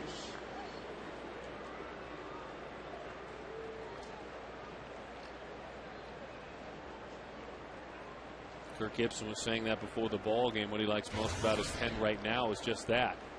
They're keeping us in game. It's not always locking down every single time, locking down a win. giving your team an opportunity to win a game late. And since you and I have started working together now for 4 seasons, we apologize if we bang it too much, folks, but this, to me, is just as important. You'd like to have the lead, but as being up by 1, to keep it right here. This is like getting a hold. This is like bringing in your 8th inning guy to bridge the gap to the closer. That's what Norberto has to do. He has got to throw up a 0 here and give his offense an opportunity. But if you give up a couple of runs here, well, you're asking for it. Your chances of winning are pretty much doomed. The left-hander fires away. 2-1 the count.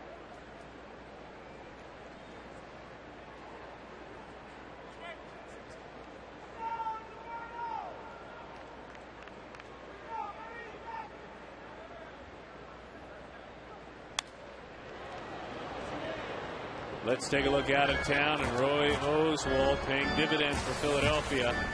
San Francisco losing, San Diego winning. Oh boy, the Padres have won 8 of their last 9 They're trying to run games. away. They're up 6 now in the my. West.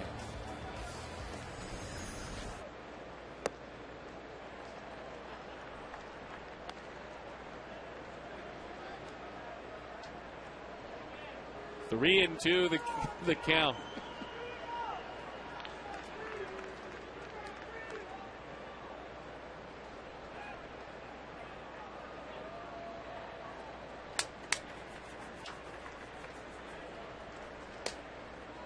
All right. 3 and 2, 1 out. I like it when you get feisty. Left-hander trying to keep it right here. Norberto clearly uncomfortable right now, trying to find his way.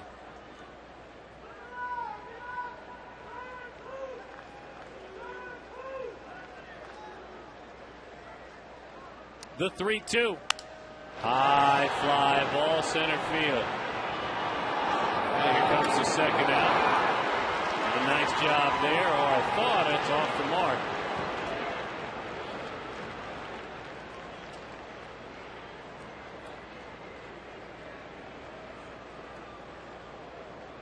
Kirk Gibbs is going to come to the mound. He runs to the mound. You notice that? He runs to remove a pitcher from the game. And it looks like Blaine Boyer's going to come in and replace Jordan Norberto.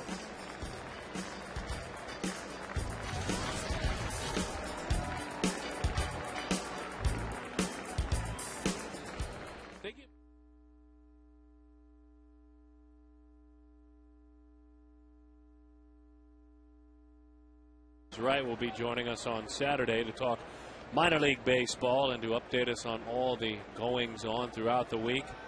Post your questions and we will interact with those that are a part of the present and the future for the Diamondbacks as Ryan Hannigan faces right-hander Blaine Boyer. Still having trouble calling Gonzo an executive. Well, that's a great point by you. Breaking ball, good looking, but it's low. On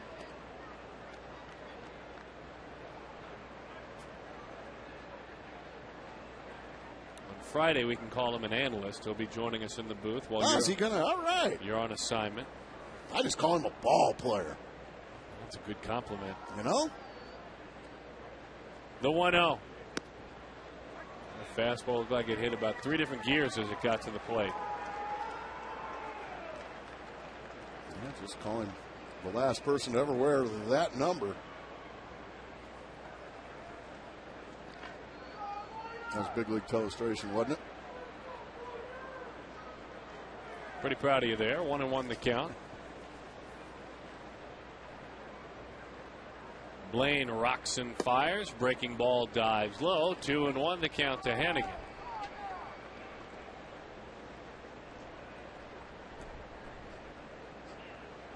Ryan struck out and has grounded out a couple of times.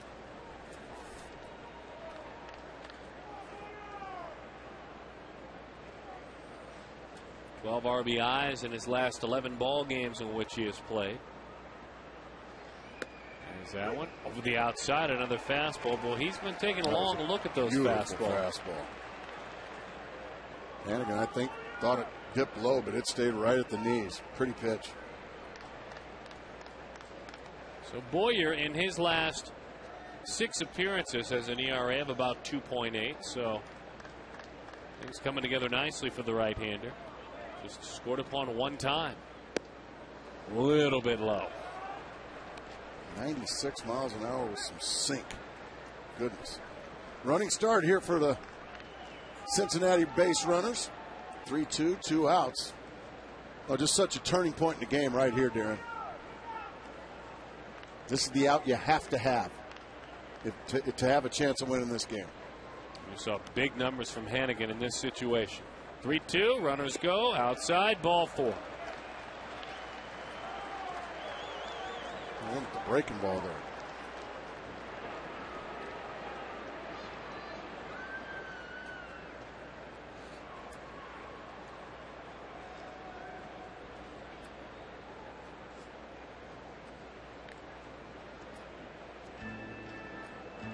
I'm not sure if Stubbs has been called back for a pinch hitter, or he just decided to go home. I don't know. He just. Jim Edmonds. Edmonds was acquired, was sent from Milwaukee. In fact, when the Diamondbacks were in Milwaukee, traded away. And so the veteran goes to work, Jim Edmonds.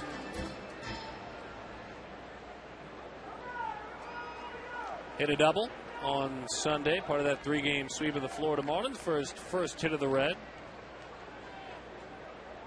Hit some first base after Joey Votto was ejected in that game. And he takes a pitch out of the catcher's mitt. Joey's been ejected a handful of times this year, hasn't he? He has. Dusty Baker was talking about that before the game. Got a little hot under the collar.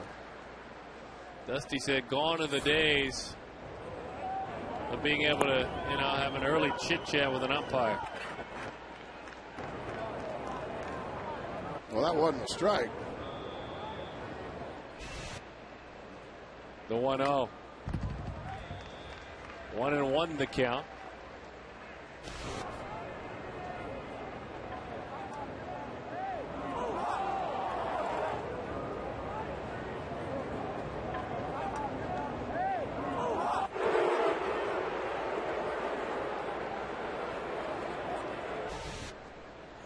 One and one the count. Right back to the mound. Boyer is there, and he got it. Edmonds is erased. It's a family show, folks.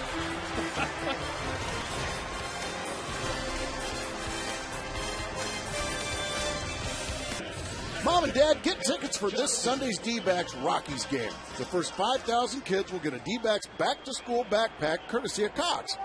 Call 602-462-4794 or visit dbacks.com/giveaways. Jim Edmonds is now in center field as that one stays high. Taking over as he came in as a pinch hitter. 3 runs, 10 hits, and no errors for the Reds. 2 runs, 5 hits, and an error for the Diamondbacks. Change up, and that has been his ticket to paradise in the second half of the ballgame. We were told he's been throwing it a lot, didn't throw it a ton early, but boy, he has gotten a lot of outs with that pitch last few innings. Bet you doesn't drop down to Kelly Johnson here.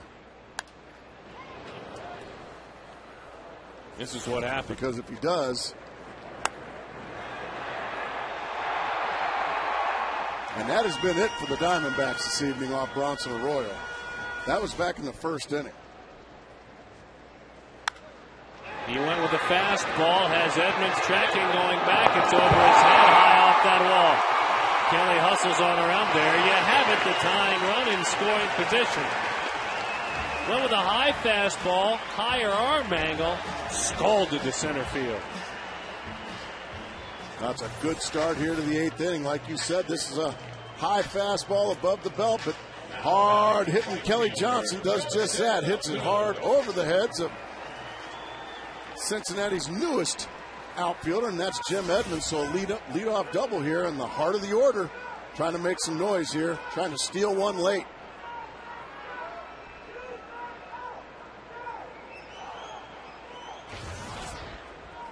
Justin Upton trying to drive something to the right side. Bare minimum, get that runner to third, but he'd love to drive it in. He hit something right over the head of Brandon Phillips into right center.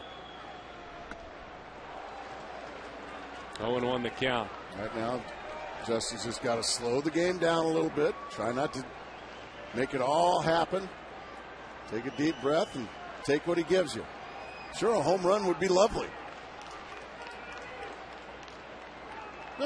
Ground ball to the right side would work too.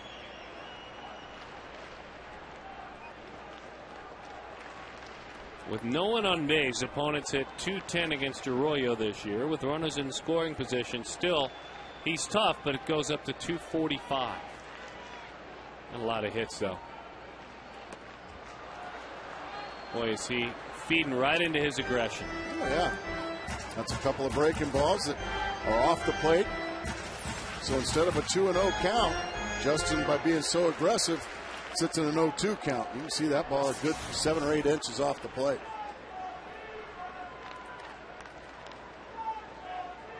He's got some shades of Livan Hernandez in this attack. That time Justin did lay off the low and away breaking ball. You buying what I'm selling? A little bit of Levo in the approach of Arroyo? Yeah, in the approach, but Bronson throws much harder than Livan Hernandez. No, I understand. But Livan, he throws that slowly by choice, and you're right, just the slow stuff. The bigger the moment in the game, the slower Livan Hernandez will throw it. And you're right, Bronson Arroyo's doing exactly that here to Justin Upton. That was almost an Ephus pitch right there, but he fouled it back.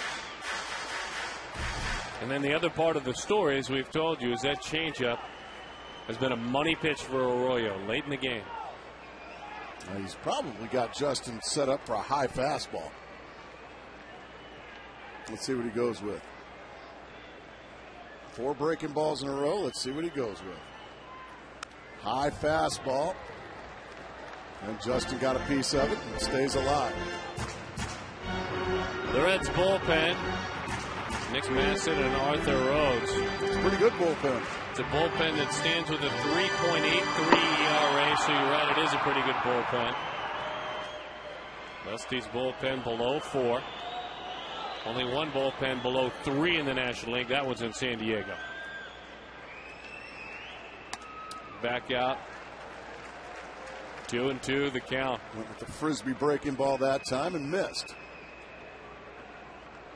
So Justin's seen 6 pitches in this at bat.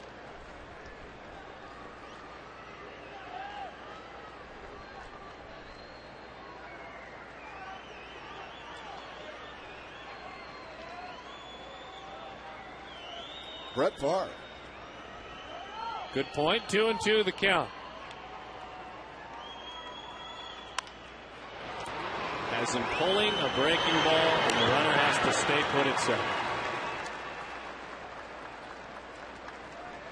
So just feeding off the aggression of the younger hitter.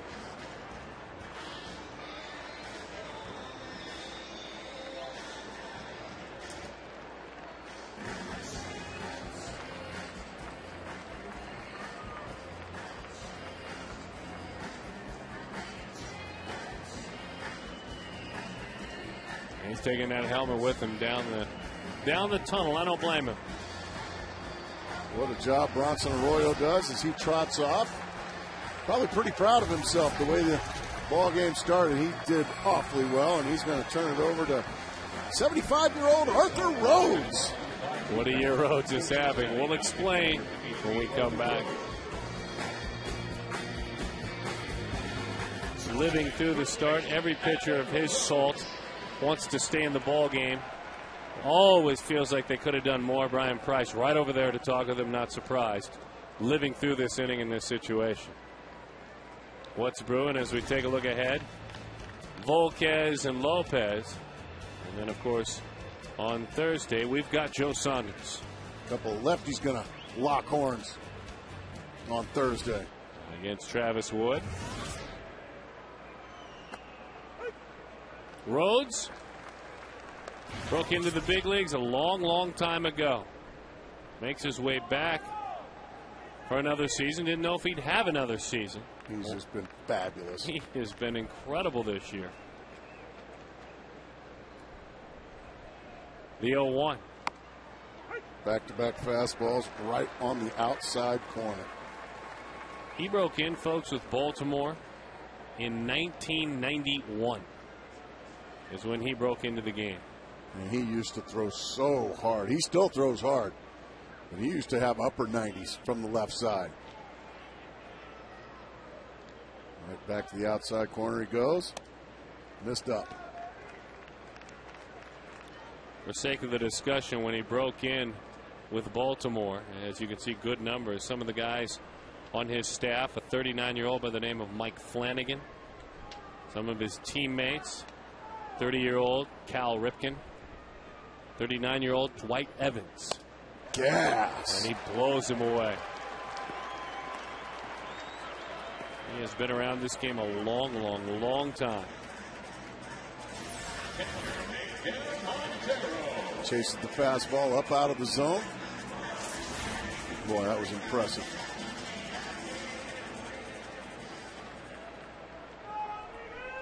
Well, still standing out there at second, Kelly Johnson with that leadoff double. Early in his career, Rhodes was a starter, and then in '97 he moved to the bullpen and never left.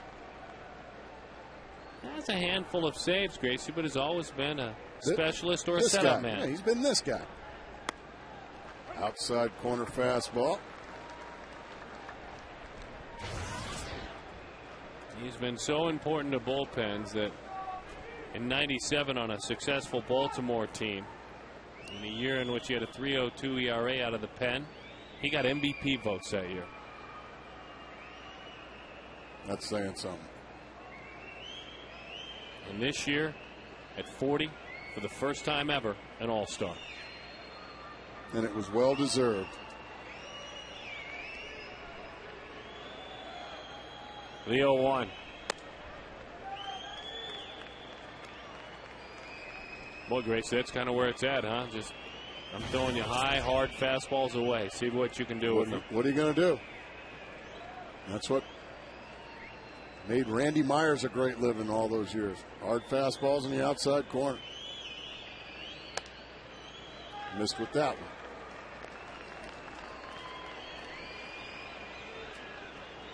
At the high school in Waco, Texas.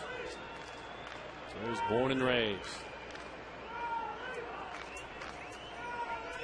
7 years older than that man who already is a veteran. The 2-1. Yes. Right on the outside corner. There's no secrets to a big Arthur Rhodes.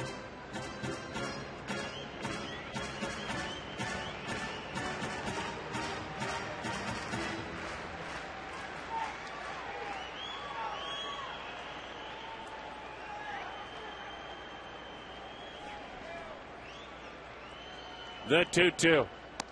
Outside, 3-2 the count. Left-handed batters have hit .219 against Rhodes this year. Righties 138.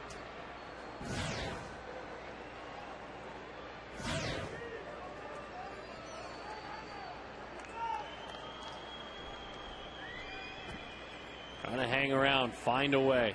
The 3-2. Got it.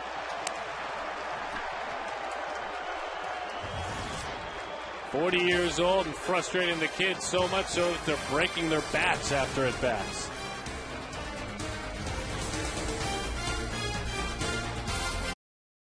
Ninth inning, Reds 3-2. Follow Fox Sports Arizona's coverage of D-backs baseball on your iPhone, iPod Touch, BlackBerry, and Android with MLB.com at Bat 2010. It features play-by-play, video highlights, and live audio broadcasts. Visit Dbacks.com today on your iPhone, iPod Touch, Android, or BlackBerry for more details. Well, good advice. Thank you for that. Boyer goes to work on a solid read. In on the hands. That one is fouled off. 0-1 the count to Paul Janish. For the visiting Reds, 3 runs, 10 hits, and no errors. For the homestanding D-backs, 2 runs, 6 hits, and 1 error. St. Louis, by the way, lost. They lost to Milwaukee 3-2.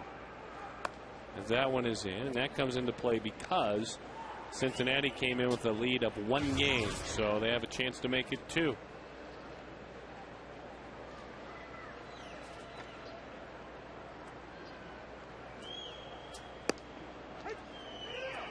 One and 2 the count.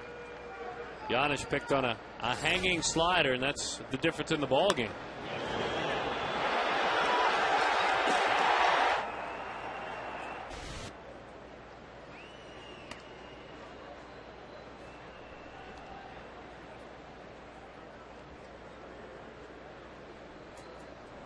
Two and 2 the count.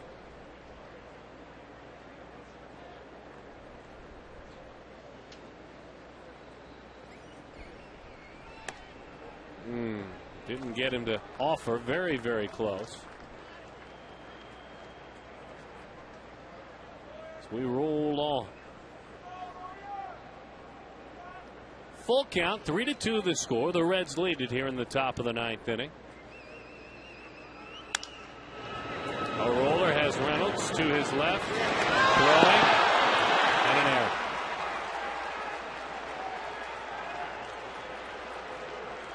Earlier had an errant throw in the dirt. He was bailed out over at first by his mate, but Adam couldn't go get that one and stay on the bag. Yeah, the mistake he makes here is throwing on the run when he didn't really need to. He had time to plant his feet and make a rock solid throw, but instead he chose to throw it on the run, and he pulled it. LaRoche had to make a heck of a play just to keep that one from possibly bouncing into the stands.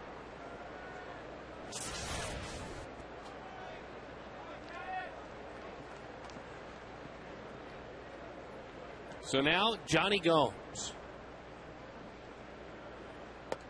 Johnny and his brother Joey, both at one time professional ball players together. Joey with some time in the Padres organization. And both give a lot of credit to their mom. Took care of them alone and did a majority of the work. 1-1 the count.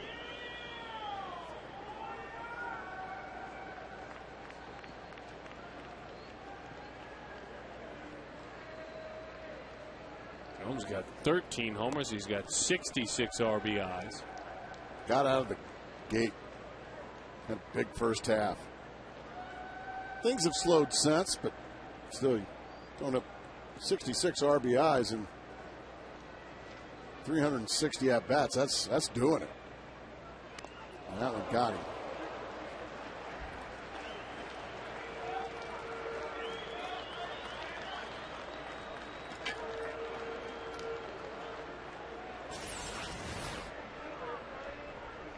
Now we got that elbow pad, so that one won't hurt too bad. You were talking about Gomes going through as a young man a lot. Back in 2002, as that bullpen phone starts to ring. Gomes actually is a very, very young man, had a heart attack. So to begin your career and to make it to the big leagues with that wrapped around, very, very scary. The rest, as they always say, has been kind of not a whole lot to worry about when that happens to you as a young man. Here's Brandon Phillips. He was 23 years old when that happened.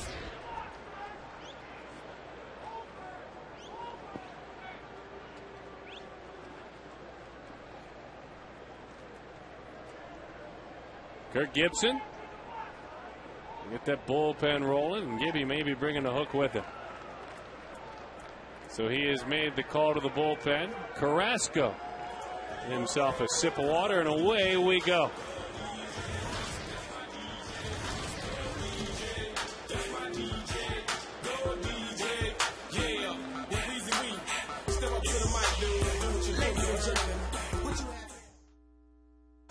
To support going Gonzo for Kids to positively impact the lives of children, the Dbacks are offering discounted tickets to a number of upcoming games worth $5 from each ticket. Are donated to the Boys and Girls Club of Metropolitan Phoenix. Go to dbacks.com/GonzoFox for the list of games, tickets, purchases and info. And I'll have a special telecast with some goodies and some fundraising going on Friday night. Stay tuned for more on that. DJ Carrasco takes over for the 52nd time this year. An ERA of 4.02.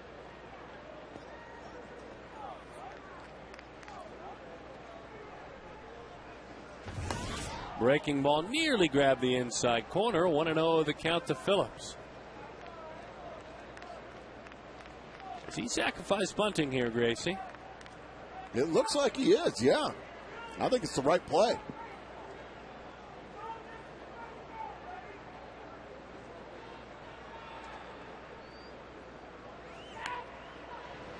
Didn't look comfortable in doing so. 1-1 the count. Right now, if you want to get the sack bunt down, you're better off bunting it to the third baseman, bunting it firmly towards Mark Reynolds. If you can make Mark Reynolds field the bunt, you're going to have a successful sacrifice.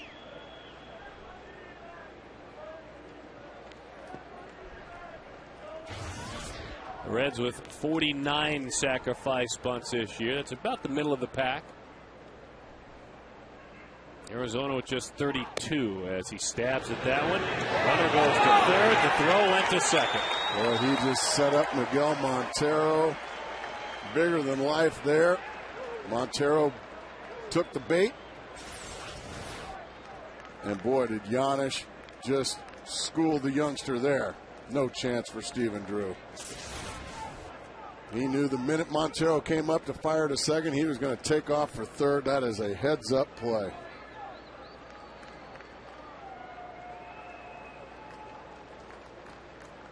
Now I would imagine Brandon Phillips swinging away. Boy, and in this inning, an error and a hit batter. Exactly. And then a mistake there. And he was hit there.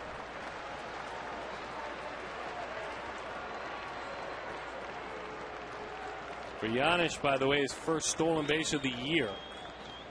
An error and now two hit batters in the inning. And now an opportunity for the Cincinnati Reds to get themselves some breathing room. Gets that back forearm.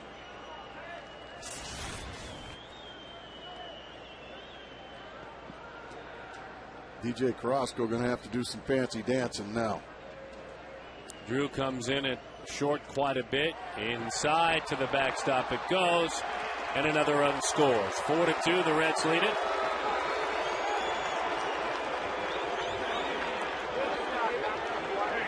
The Reds just relentless with so much to play for and playing like it.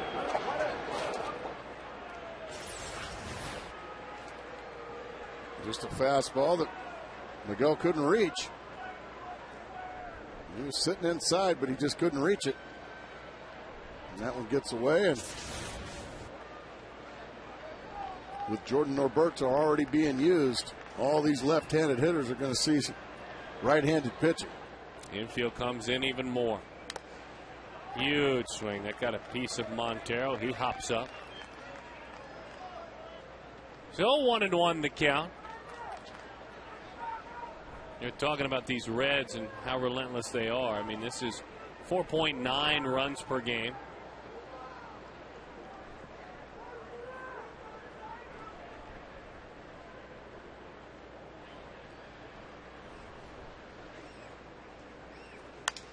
Broken bat roller. Kelly keeps the runner at third as he comes in and vacuums it up. So 1 out. Big time pitch there from Carrasco. Just 8 nicks up with a fastball in.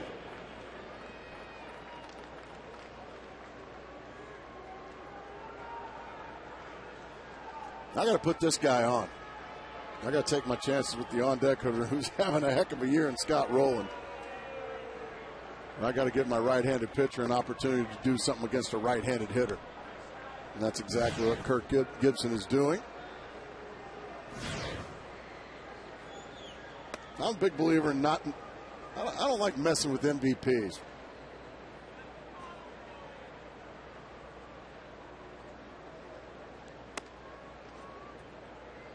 So in this inning,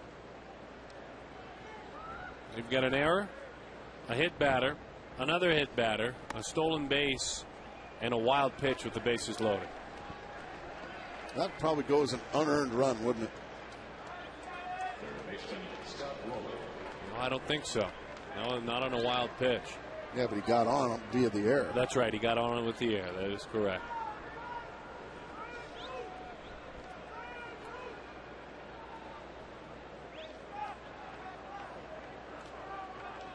And the lead balloon has kind of hit Chase Field here.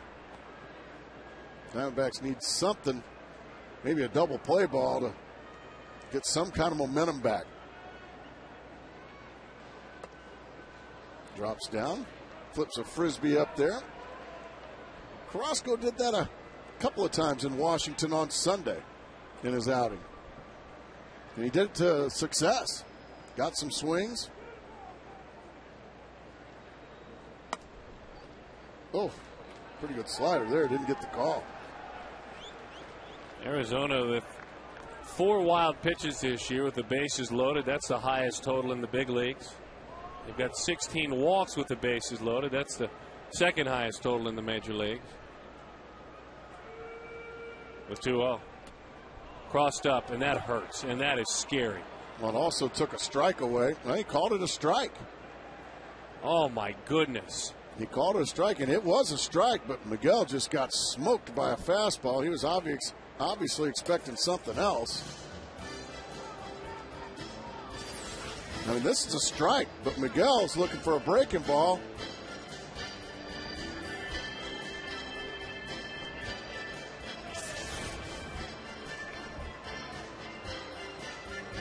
So the count, 2-1. We'll go through those signs again. Well, just a forgettable inning so far. I mean, forgettable for Arizona. Let's hope that they can maybe get a big ground ball and get out of it. One run has already crossed. I mean, it's very rare that pitch gets called a strike because, well, it's not even close to being caught. But it was right down the middle. But Miguel was expecting a curveball. Well, and he got crossed up again. And Jerry Lane's giving it to him a little bit like, I don't blame him. Get it together I don't out blame there. him. You just had a meeting on the mound. Let's go.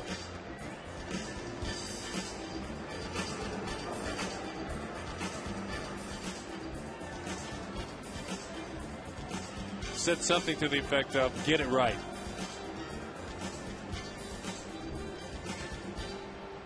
And you see the man in the foxhole with him getting beat up, too, by pitches. Well, he got crossed up again. That time he was able to catch it. Jerry's thinking, I don't want to take one in the teeth. The 2-2. Bouncing ball, base hit left field. One run is in. Another run come on down. And a big inning now for the Reds. And that's the first hit in this inning.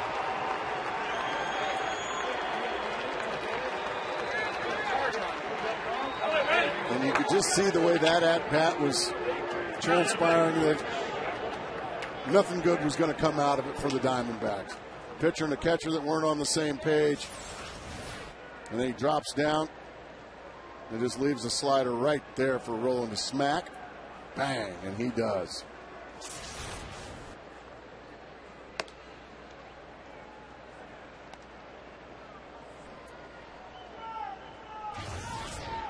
Here's Jay Bruce. 11 homers. 45 RBIs to the right side. LaRoche with a little flip. On the first double play. 6-2 Reds.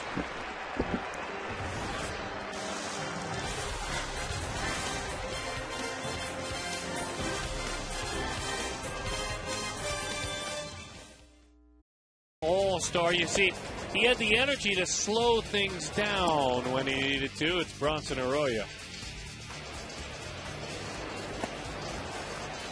Change-ups, breaking balls, who want to come out of this ball game. It's interesting, speaking of slowing things down, as Coco Cordero comes on, it's not a safe situation. The Diamondbacks, I think that last inning, guilty of what Kirk Gibson talks about a lot. He's spoken with us about it, Gracie, that when things maybe start to go awry a bit, the game speeds up, the situation gets a little bit ugly. He wants his guys to understand, you take control of the situation. Don't go faster. And that's what happened in that last half inning. Exactly. And because when you panic, and that's all he's trying to do is when he says slow things down, don't panic. Because when things start to move fast, when things are moving fast, because panic's setting in. And when panic starts to set in, that's when mistakes tend to snowball.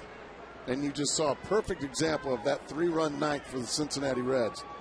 The one error by Mark Reynolds, and all of a sudden things just started to snowball. All of a sudden hit batsman, can't get signs right, base hits, errors, all kinds of zaniness, because the team as a whole this year has not had the ability to slow things down.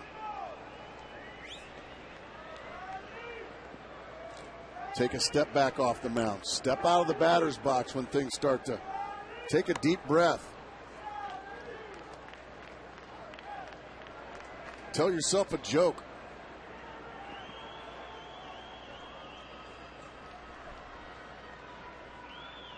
The 1-2. Off the plate, 2-2 the count. Cordero, over his last couple of outings, has had a bout with that ERA spiking and a lot of walks.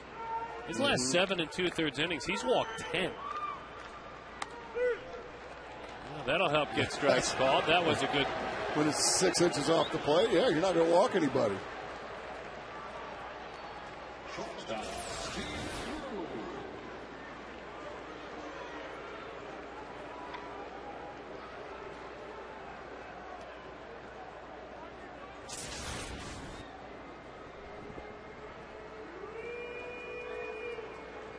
Here's Stephen Drew. That pitch is low, 1-0 the count. Yes, Cordero in his last 7 2/3 innings, 6 hits, 5 runs, 10 walks. He's been pitching out of a lot of messes, or into a lot of messes. Pouring in strikes so far tonight. Francisco Cordero. Signed with the Reds a couple of years back as a free agent. As that one sails up and away. He's been a Red since 08. Put together save seasons of 34, 39, and 32 in Cincinnati. Did some real good things prior to that in Milwaukee, Texas. Very good closer for the Brewers, wasn't he, Darren? Yeah, he had a really good year and a half there. In 07 in Milwaukee, he had 44 saves, and part of the season in 06 had a 1.6 ERA out of the bullpen.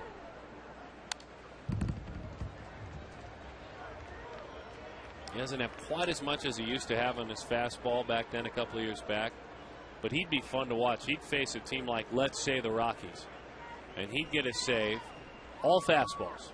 The next night, all sliders. Really? He had that kind of ability. The 2-2. That one sails away. And, you know, he was, getting maybe another mile or two. He didn't throw that much harder. Well, that tells you right there he's just having fun. He's having fun. He's toying with the opponent. That's how good he was. And he's still awfully good. Oh, you bet. The 3-2.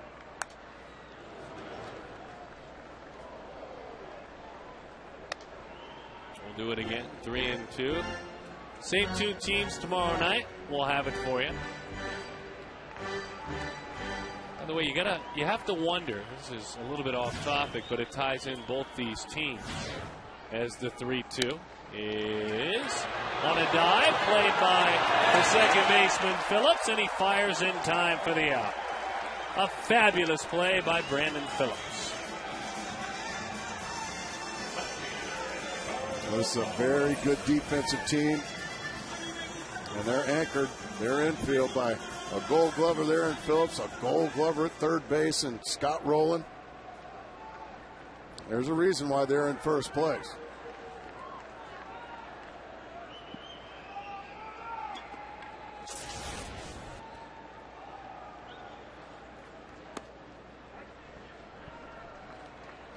The Reds publicly saying heading into this series that they expect to take 2 of 3. They feel like their battle will be on other stops on this series along the way. That one is away. Bronson Arroyo they've got to go to San Francisco and San Diego, don't they? Yes, they do. Arroyo said, and I quote, "In our minds, we know that Arizona is a team that if we play well, we should have an opportunity to take 2 out of 3. I think they've got number 1 right now. Number 1. High fives all around. Arroyo is the winner, and he wins for the 13th time this year. A great outing by Daniel Hudson is wasted, unfortunately, for Arizona. And the bullpen, the defense in the last inning, certainly hit a speed bump. And so Cincinnati, to back up that quote, he went on to say, "We know we're going to have a dogfight with LA and San Francisco. We need to get it done in Arizona." They gain a game. They are 2 games up on the St. Louis Cardinals. They gain a game. Bronson Arroyo, if you're going to speak, back it up. And he certainly backed it up. He got the win here, along with his Cincinnati Red teammates. And unfortunately, a revert back, the 9th inning, a revert back to earlier in the year. And I'm sure Gibby will have plenty to say about that after the game. And we'll talk about all of that in Quest Diamondbacks Live, our post-game show. Let's get it going. The Reds win it by a score of 6-2. Good to be back with all of you talking baseball. Guys, keep it up right now.